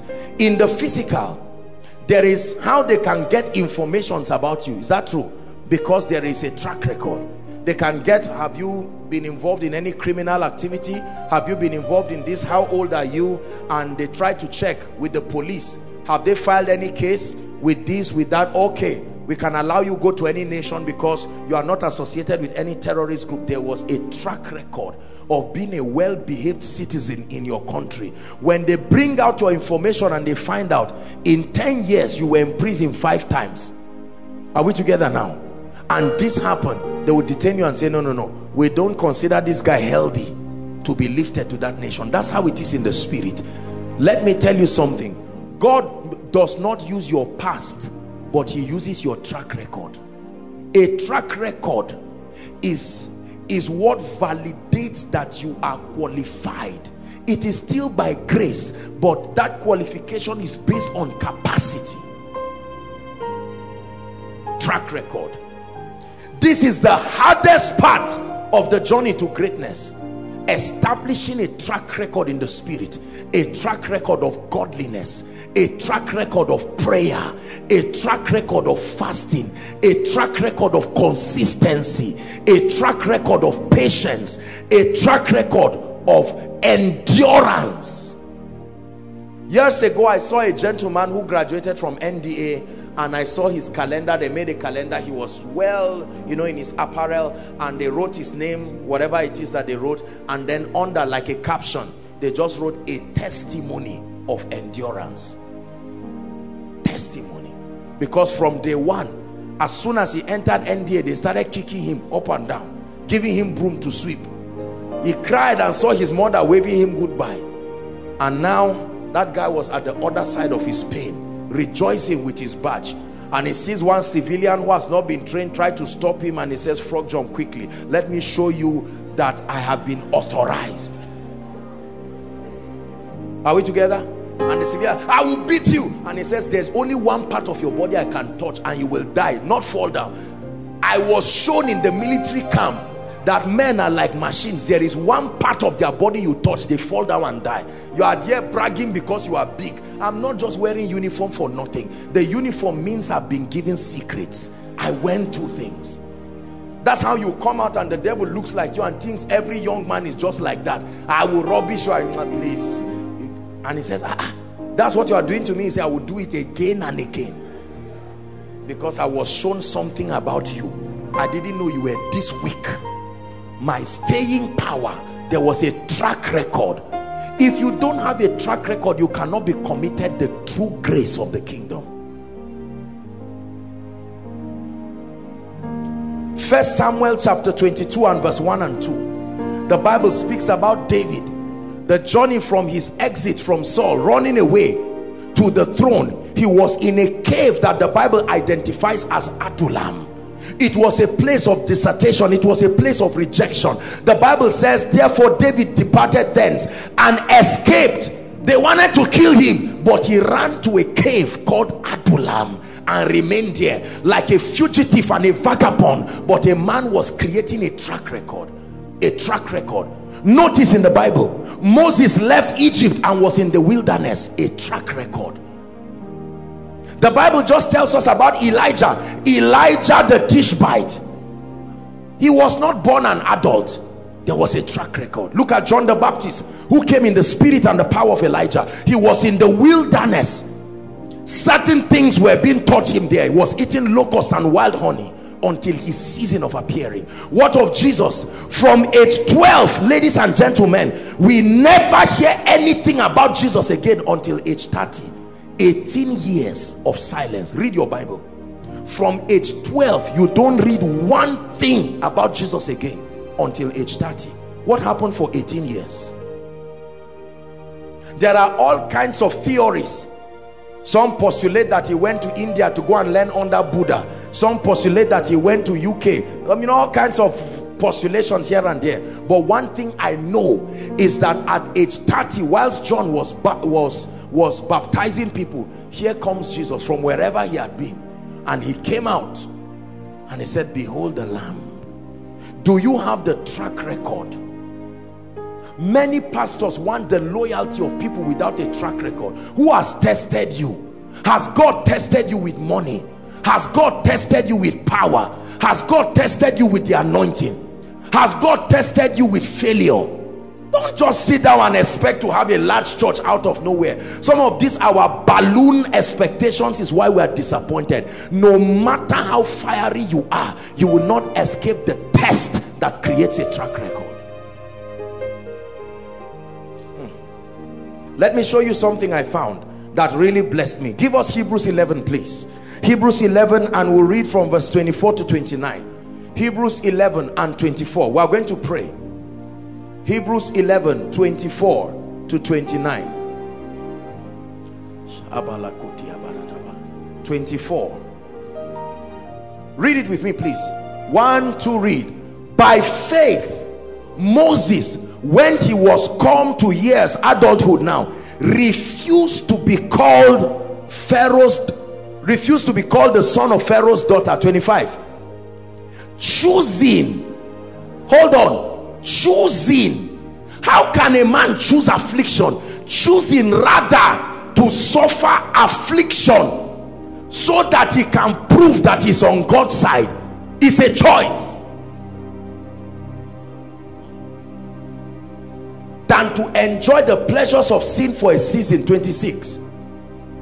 Esteeming the reproach of Christ's greater riches than the treasures in Egypt, for he had respect unto the recompense of the reward. We are reading to 29. By faith he forsook Egypt, not fearing the wrath of the king, for he what? Endured, as seeing him who is invisible. Through faith he kept the Passover and the sprinkling of blood, lest, you know, this and that and that. And then 29, the Bible says by faith he passed through the Red Sea as by dry land, which the Egyptians are saying to do were drowned. By faith he made a choice. How can a man choose to suffer? And he says by faith. Track record. You would have bribed and you would have been rich since 2006, but by faith you chose that I will walk in integrity, and it costed you. Some of our parents today would have been multi-millionaires if only they signed one signature. They refuse to sign that signature, and for 20 years they are paying the price. It's a track record. The realm of the spirit pays attention to your track record. Is God speaking to us? Track record.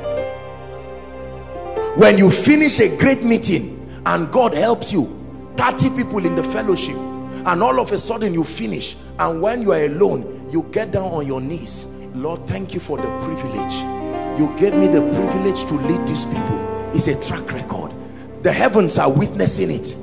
Remember, you are the one who is going to be great, but God is watching the track record. Somebody gives you 100 naira, another person gives you 1 million. God sees how you thank him for 2 of them. You just throw the envelope with 100 naira and say, Lord, this is money, thank you. He's watching your heart.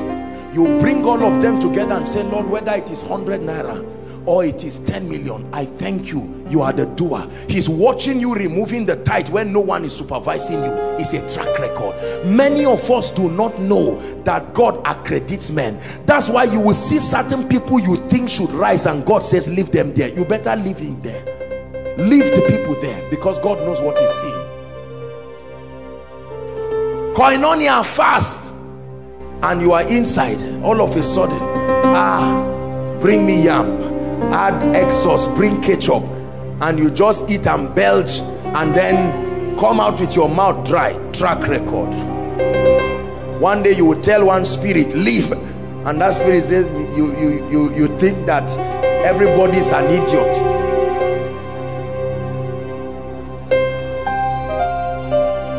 There are many men of God that don't give. They say give, but they don't give. There is no track record.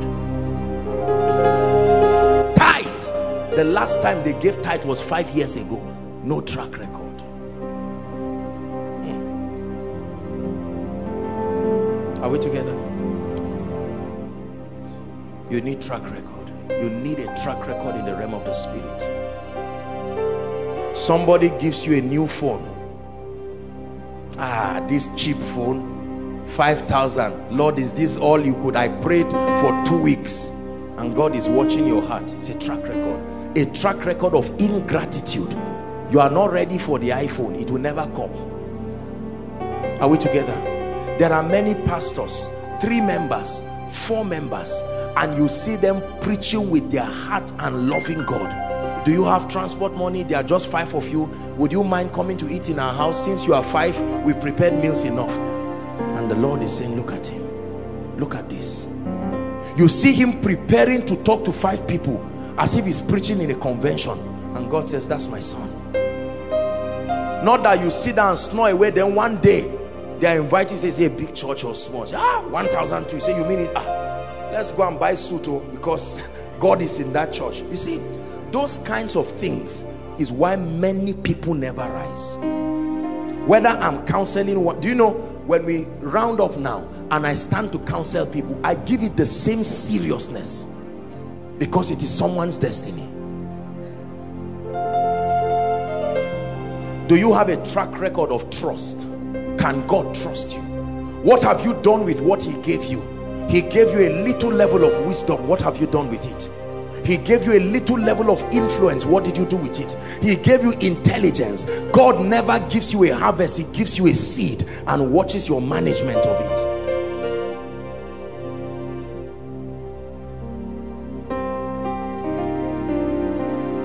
You need a track record. And part of establishing that track record may require you going through what I call the furnace of affliction. You see, this furnace of affliction you see is not every negative thing that is demonic. Let me show you something. 2 Corinthians, please. We'll find somewhere to pray. 2 Corinthians chapter 12 from verse 8 to 10. Please, quickly. 2 Corinthians chapter 12 from verse 8 to 10. Let me show you what happens here. The furnace of affliction. Now let me tell you, I don't believe God causes tragedies. No, he doesn't. But I believe God can take advantage of every situation and produce glory out of it. Watch this. The goal, before I read this, the goal of this season of creating a track record is to reveal to you the weaknesses and the limitations of your human nature outside of the agency of the Spirit. The goal is to strengthen your dependence on the Holy Spirit.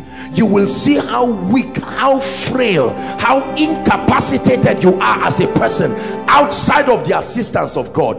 Dependence on the Holy Spirit no longer becomes something you do just because you are in ministry. You have learned by your passing through the furnace of affliction, by your passing through these seasons, creating a track record. It is seldom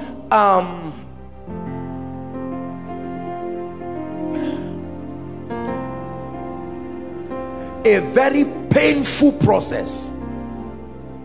I don't think there are exceptions.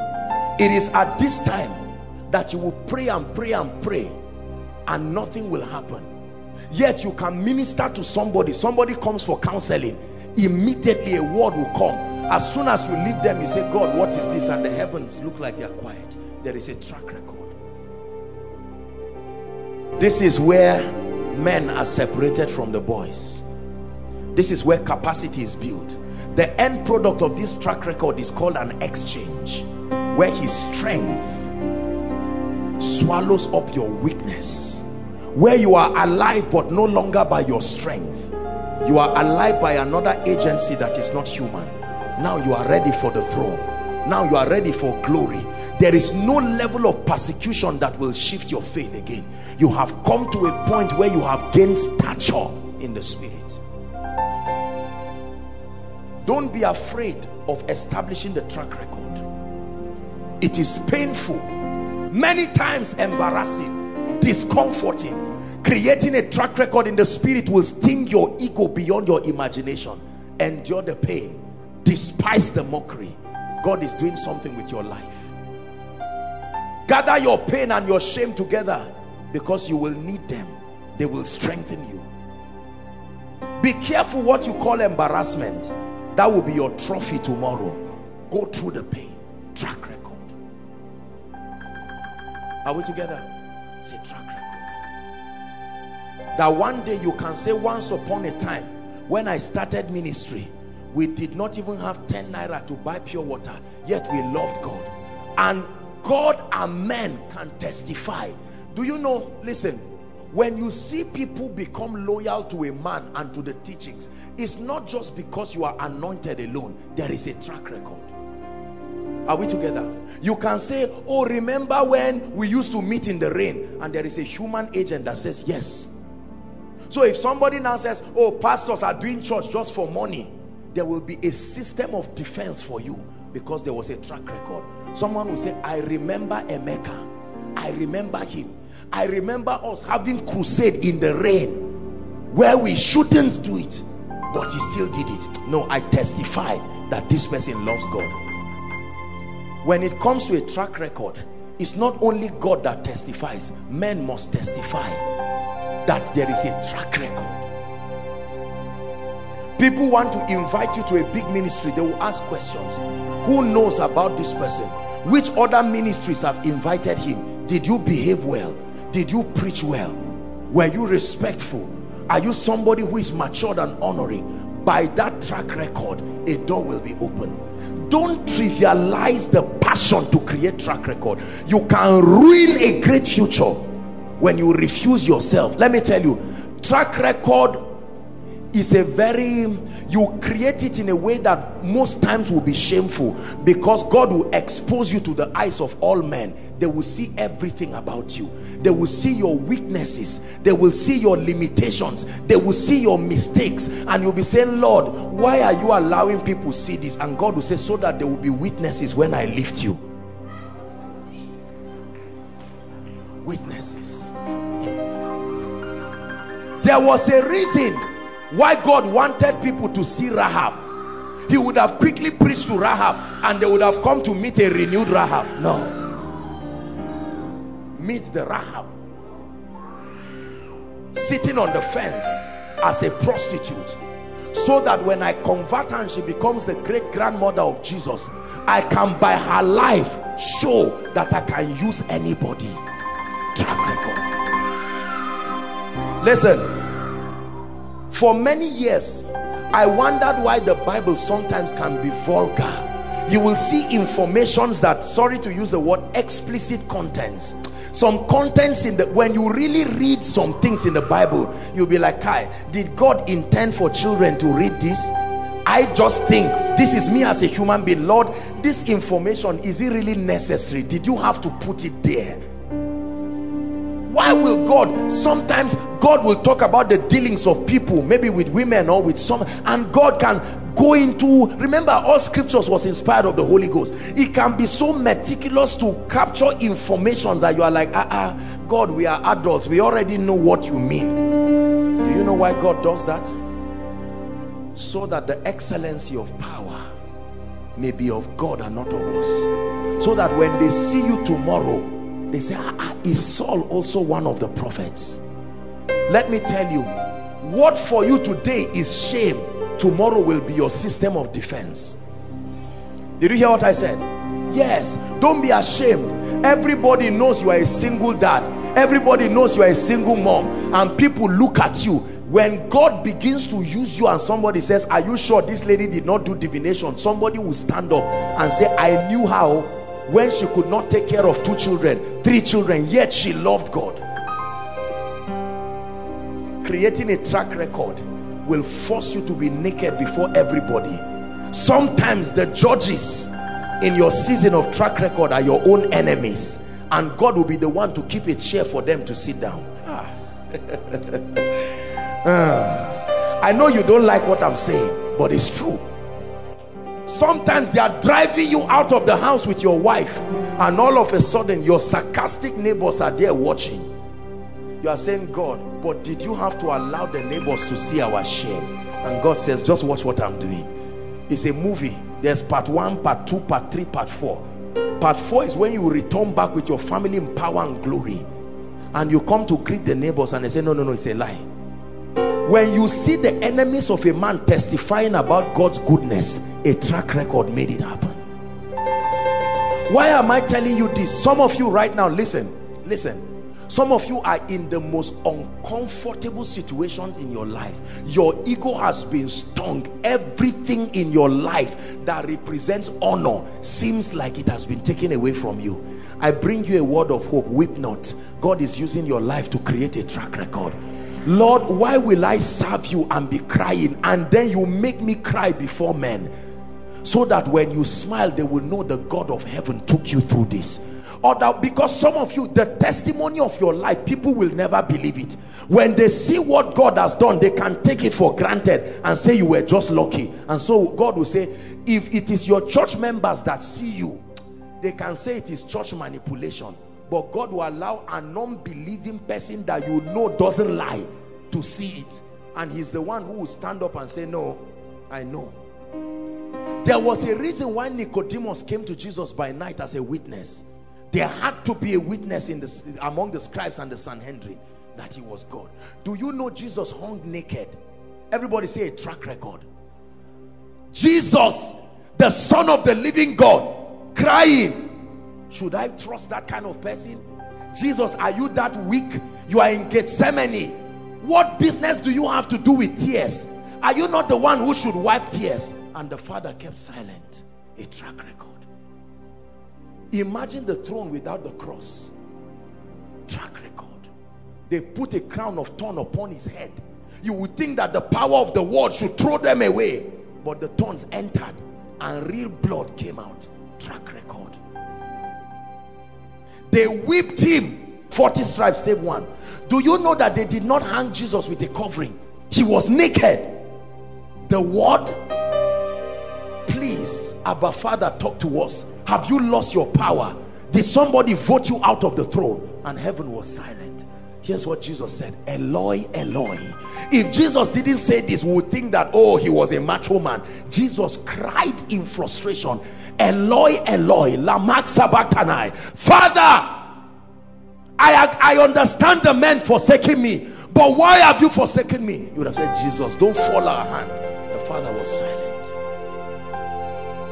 And he said, into your hands I commend my spirit. Jesus died. Life died. Life died. When he died, he went to hell. All the demons were on him. Their creator, they were on him to force him to bow. Look at the humiliation he went through. It was a furnace of affliction. But hallelujah, when the legal claims of justice were paid, the Bible says he shook them. He made a public show of them. And all of a sudden he went to Hades, the place of the dead, and preached to the departed saints and opened the gates and said, follow me. He had to be the firstborn among them that were resurrected. And the Bible says Jesus resurrected and said, all hail. I know that I've gone through Adullam, but now is the time for the manifestation. Maybe we'll take that one next week.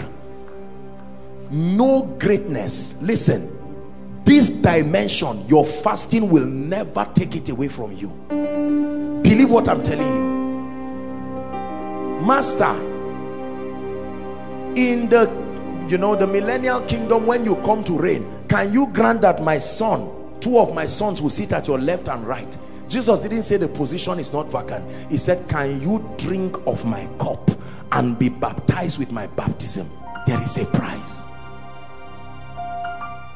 Listen, do you know why God judges you when you talk about certain people, even in the secret? It's not that God is wicked.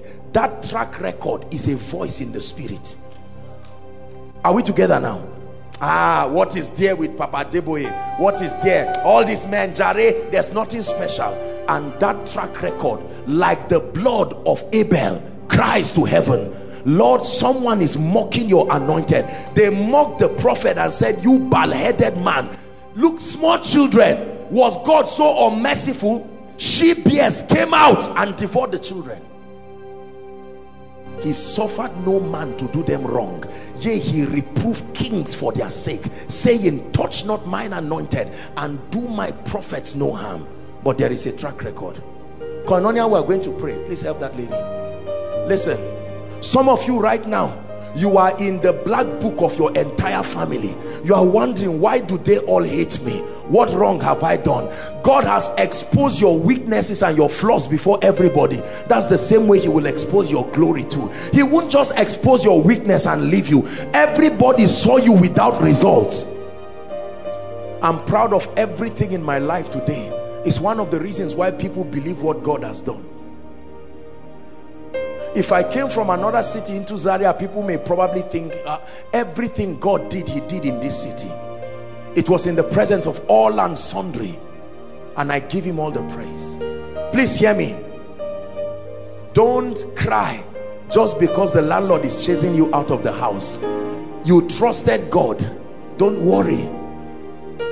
You may endure the shame, but the day you will still come to that same place and build an estate, even the most hardened unbeliever will say, I know this man. I know this man. I know this man. Let me tell you something. Years ago, people said a lot of things about me, and I don't talk too much about all those things, but some of them, in fact most of them, if not all, were well-meaning, sincere people. Just because of how very controversial the dimensions of God in my life was, and people said all kinds of things, and sometimes those things were painful, some were wrong, some were insincere, and so on and so forth. People just said all kinds of things. And then many years later, I remember when I used to do counseling, some of those same families that said maybe even very nasty things, some of them now did not know that I was the same person. They just kept hearing this person, apostle. And some of those same families came for counseling. I could identify them. And you see them come with wine and say, man of God, what a privilege. I've heard about you. And I say, please sit down, sir. Please sit down, ma. Sir, if you know what is happening in my life, and this thing is 10 years old. I say, so when you were shouting at me, you also had problems in your life. When you were acting as if nothing was wrong with you. And I pray for them with all my heart and bless them, and they get down on their knees. I say, God, you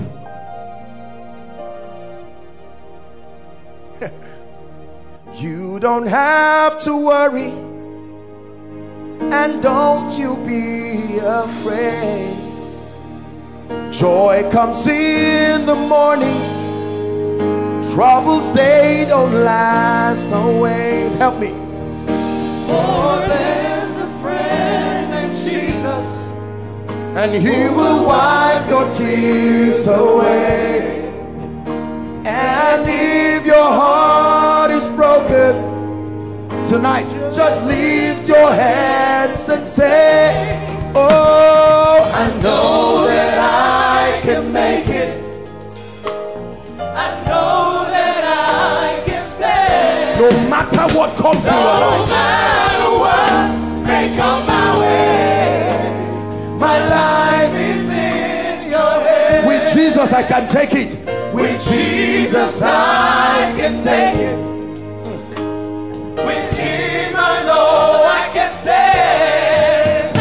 No matter what may come my way, my life is in your hands. Please listen to me. Can anything good come out of your life? Yes, sir. Apostle, you don't know what I've done with my life. Can anything good come out? Yes, sir. Yes, sir. Yes, sir. Yes, sir. Can anything good come out? Can God change my financial life? I know you are crying now. There's no food to eat. Don't give up. It looks like God is not with you. Hear me, Koinonia. It is the birthing of glory. There is a relationship between death and glory. Why did God allow this pain, this shame happen? It is the birthing of glory. The Bible says, hear me, it says, for our light afflictions which worketh in us a far more exceeding weight of glory. Our light afflictions, which is but for a moment. But for a moment. Listen, God is producing glory out of your life. Are you hearing what I'm saying? Tonight, after this program, I want you to call anybody who is about to give up on God and say, Lord, I'm tired. I've done my best. I'm tired. I have kept the faith. Anything you hear, believe it. Tell the person, don't give up. You are at the edge. It's called the track record. For 10 years, yes sir, it's the track record. For 20 years, ask Abraham, 25 years track record. Moses, 40 years. Jesus, 30 years. It's not unusual. But as soon as Zion travails, she shall put forth. Listen, let me speak to you. Everything God told you, you have not seen one of it come to pass. He is watching you. Satan is foolishly engineering men to laugh at you. But the day God will turn aside and turn around your life, even you will be surprised.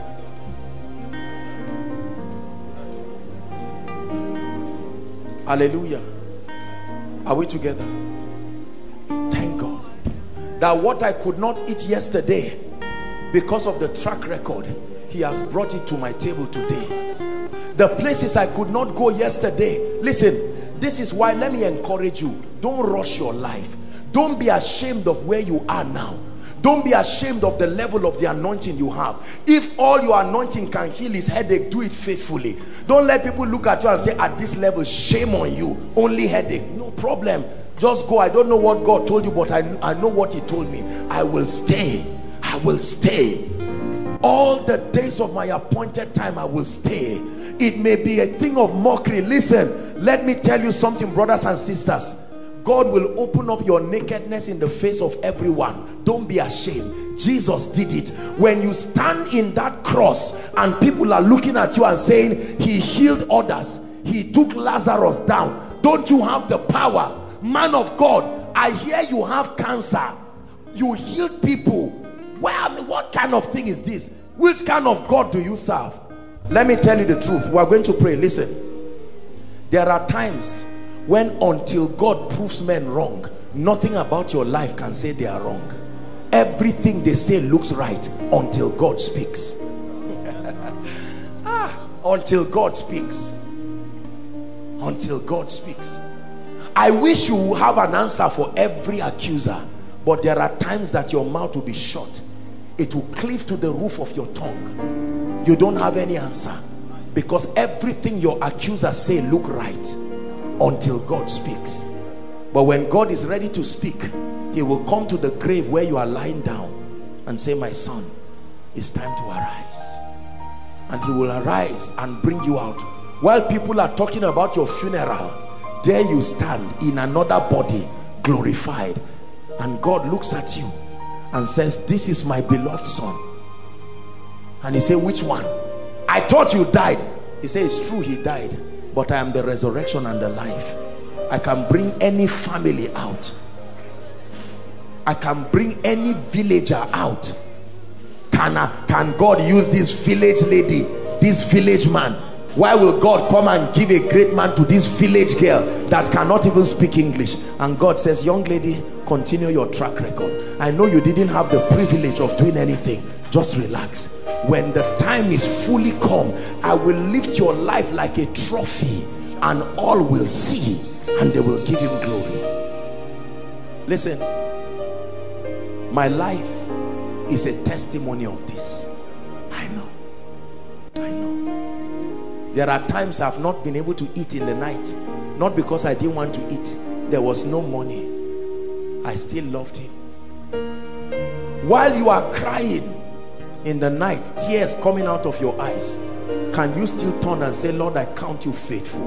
And the devil will say, why don't you curse God and die? And he said, though he slay me, though he slay me, though he slay me. You stand before the board, spilling over for the second time, and you see 5 carryovers, and everybody looks at you and nods their head and says, shame on you. And you don't have anything to say because they are right. And you stand before God and say, Lord, what do I make out of my life? And he says, don't worry, you will hold your certificate one day. And say, Lord, when?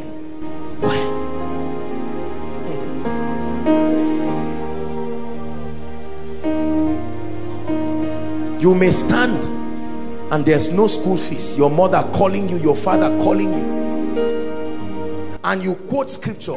Isn't it amazing that sometimes the situations that you are a victim of is what God will send you to go and liberate others in, while you are still suffering from it? You are suffering from the pain, no child, and then God will make people to anoint you and I mean to instruct you to go for a meeting, and somebody will say, please, can you pray for barren women? And you stand there looking like a fool, and God will say, do it. And he said, Lord, what testimony do I give? I don't have any result in my life.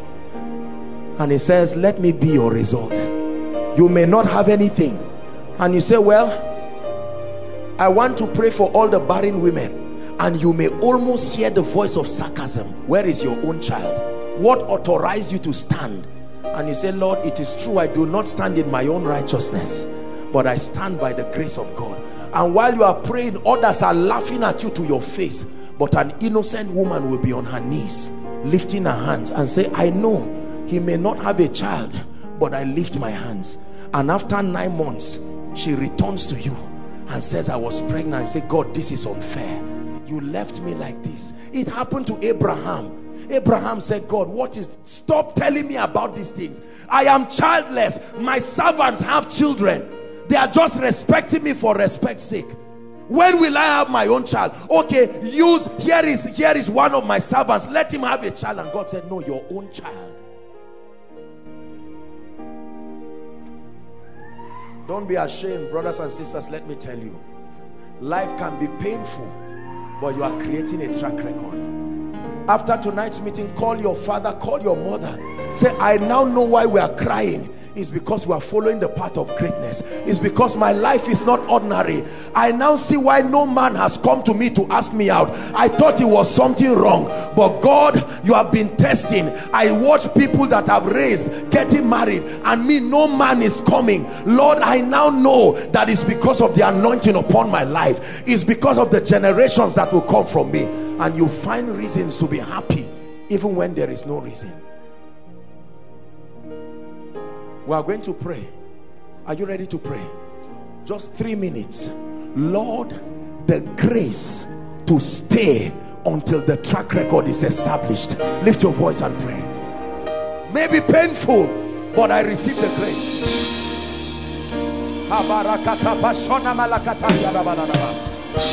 Let the mockers mock, let the scorners scorn, let the naysayers continue to speak, let the prognosticators, let them talk, let everybody speak. But I make up my mind, I'm going to stay all the days of my appointed time. I stay. Your word will try me as gold, and I will come out as a trophy, a royal diadem, a message to the nations that you are still the lifter of men, that you are still the lifter of men. Pray tonight, Koinonia.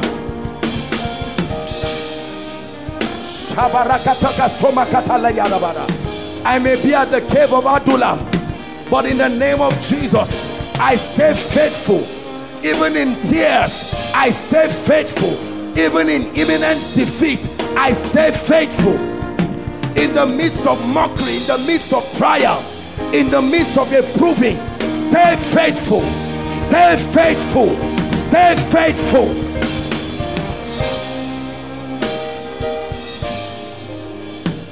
Stay faithful. We're rounding up.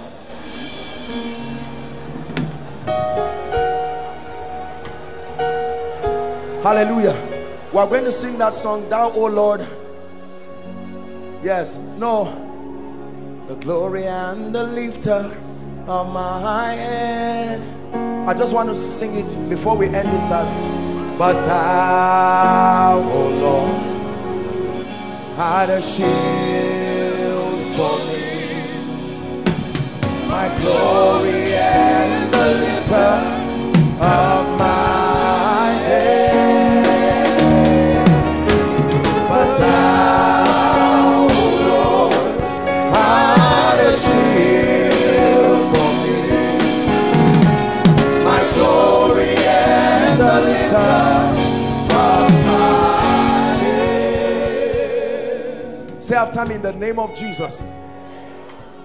Everything in my life that represents shame, that represents pain, will become my glory tomorrow.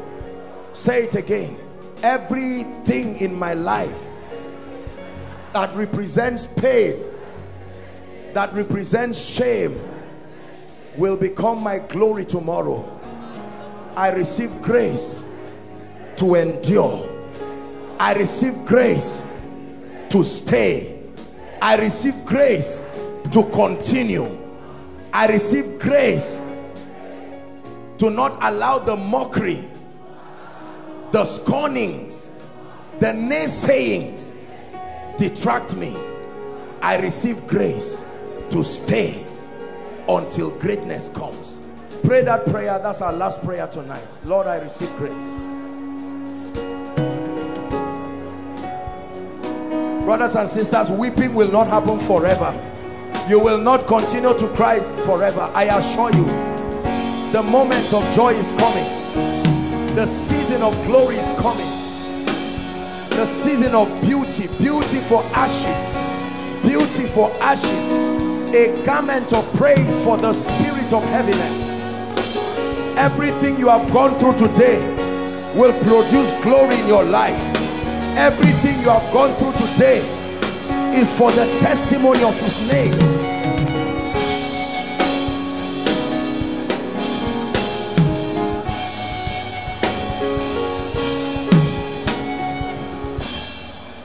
Hallelujah. Hallelujah. While standing, everybody, I spoke to us about an encounter. You need to encounter Jesus. That's the foundation of everything about your life. Just help those who are crying. There are people here, overflow 1, 2, 3, and many outside. You're here and you're saying, man of God, I really need Jesus with my heart and my life. Tonight's teaching has so touched me, and I don't want to pretend it. I want to run to Jesus. There are other people saying, Apostle, all kinds of things have happened in my life. I did not even believe that the Lord can accept me again. But now that I've heard you, I'm ready to come and rededicate my life. Please help those outside. Wherever you are, aside from overflow 3 that I'll just request that you move forward because of time, please, we have 1 minute for this. Wherever you are, I'd like you to boldly make that decision. Come up right now to the front. Come up right now as everyone is clapping. Come up right now, leave your seat and come to the front. Don't sit back. Come up to the front very quickly. Everybody, God bless you. Everybody, make your way quickly. I believe there are people the Lord is speaking to. It's not compulsory, but don't waste tonight's meeting. Let's appreciate them as they come. God bless you. God bless you. God bless you. God bless you. God bless you. She's under the anointing. Help her. God bless you. Run to Jesus. Run to Jesus. He can give you a new beginning. I don't care how things have been. Come to him. Come to him. Koinonia, are you celebrating people? They are running to Jesus. He will give you a new beginning. Don't mind the mockers. Don't mind the scorners. Your life is still great. His testimony is still upon your destiny.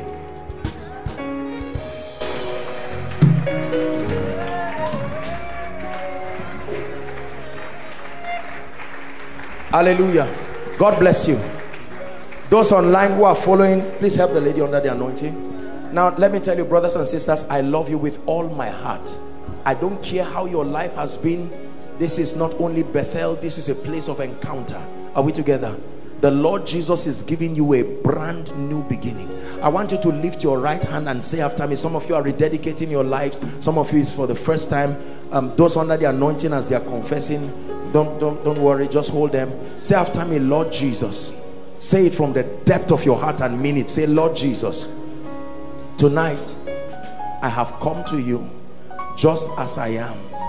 I ask you to help me, cleanse me. I receive your life into my spirit. I receive a new beginning. I decree and declare that from tonight and forever I am a child of God, destined for greatness, destined for dominion. I decree and declare that every hold Satan has over my life is hereby broken now and forever, in Jesus' name. Keep your hands lifted. Jesus, I present to you your precious people, the ones you died for. Lord, some of them are standing here filled with all kinds of pain, some of them feeling rejected, some of them feeling defeated. But Jesus, I present to you the kinds of people you love to build, the kinds of people you love to bring glory out of. You have changed our lives. Do same for them tonight in the name of Jesus. Fill them with your Holy Spirit, oh God. Give them a new beginning. Grant them grace. Preserve them by your power in the name of Jesus. I take away every sense of guilt, every sense of defeat from your life. I declare your sins forgiven, and I declare that the Lord gives you a new beginning from tonight. You move forward ever and backward never, in the name of Jesus Christ. Amen and amen. I congratulate you, ladies and gentlemen. Thank you for making this most noble decision. Now I want you to follow this gentleman. All of you here, follow the gentleman. And overflow 3, there should be someone behind you. Please follow them very quickly. There will be a committee of people to just address you very quickly and appreciate you. Thank you. Please help them. Hallelujah.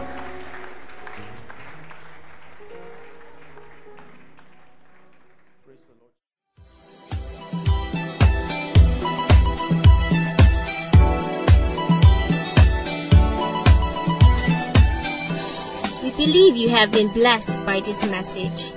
For additional information, you can visit us on Facebook on www.facebook.com/Koinonia Eternity Network International, or follow us on Twitter, www.twitter.com/Koinonia_ENI. You can also download our messages on www.forshared.com. Eternity Network International, duplicating the fullness of God's life on earth.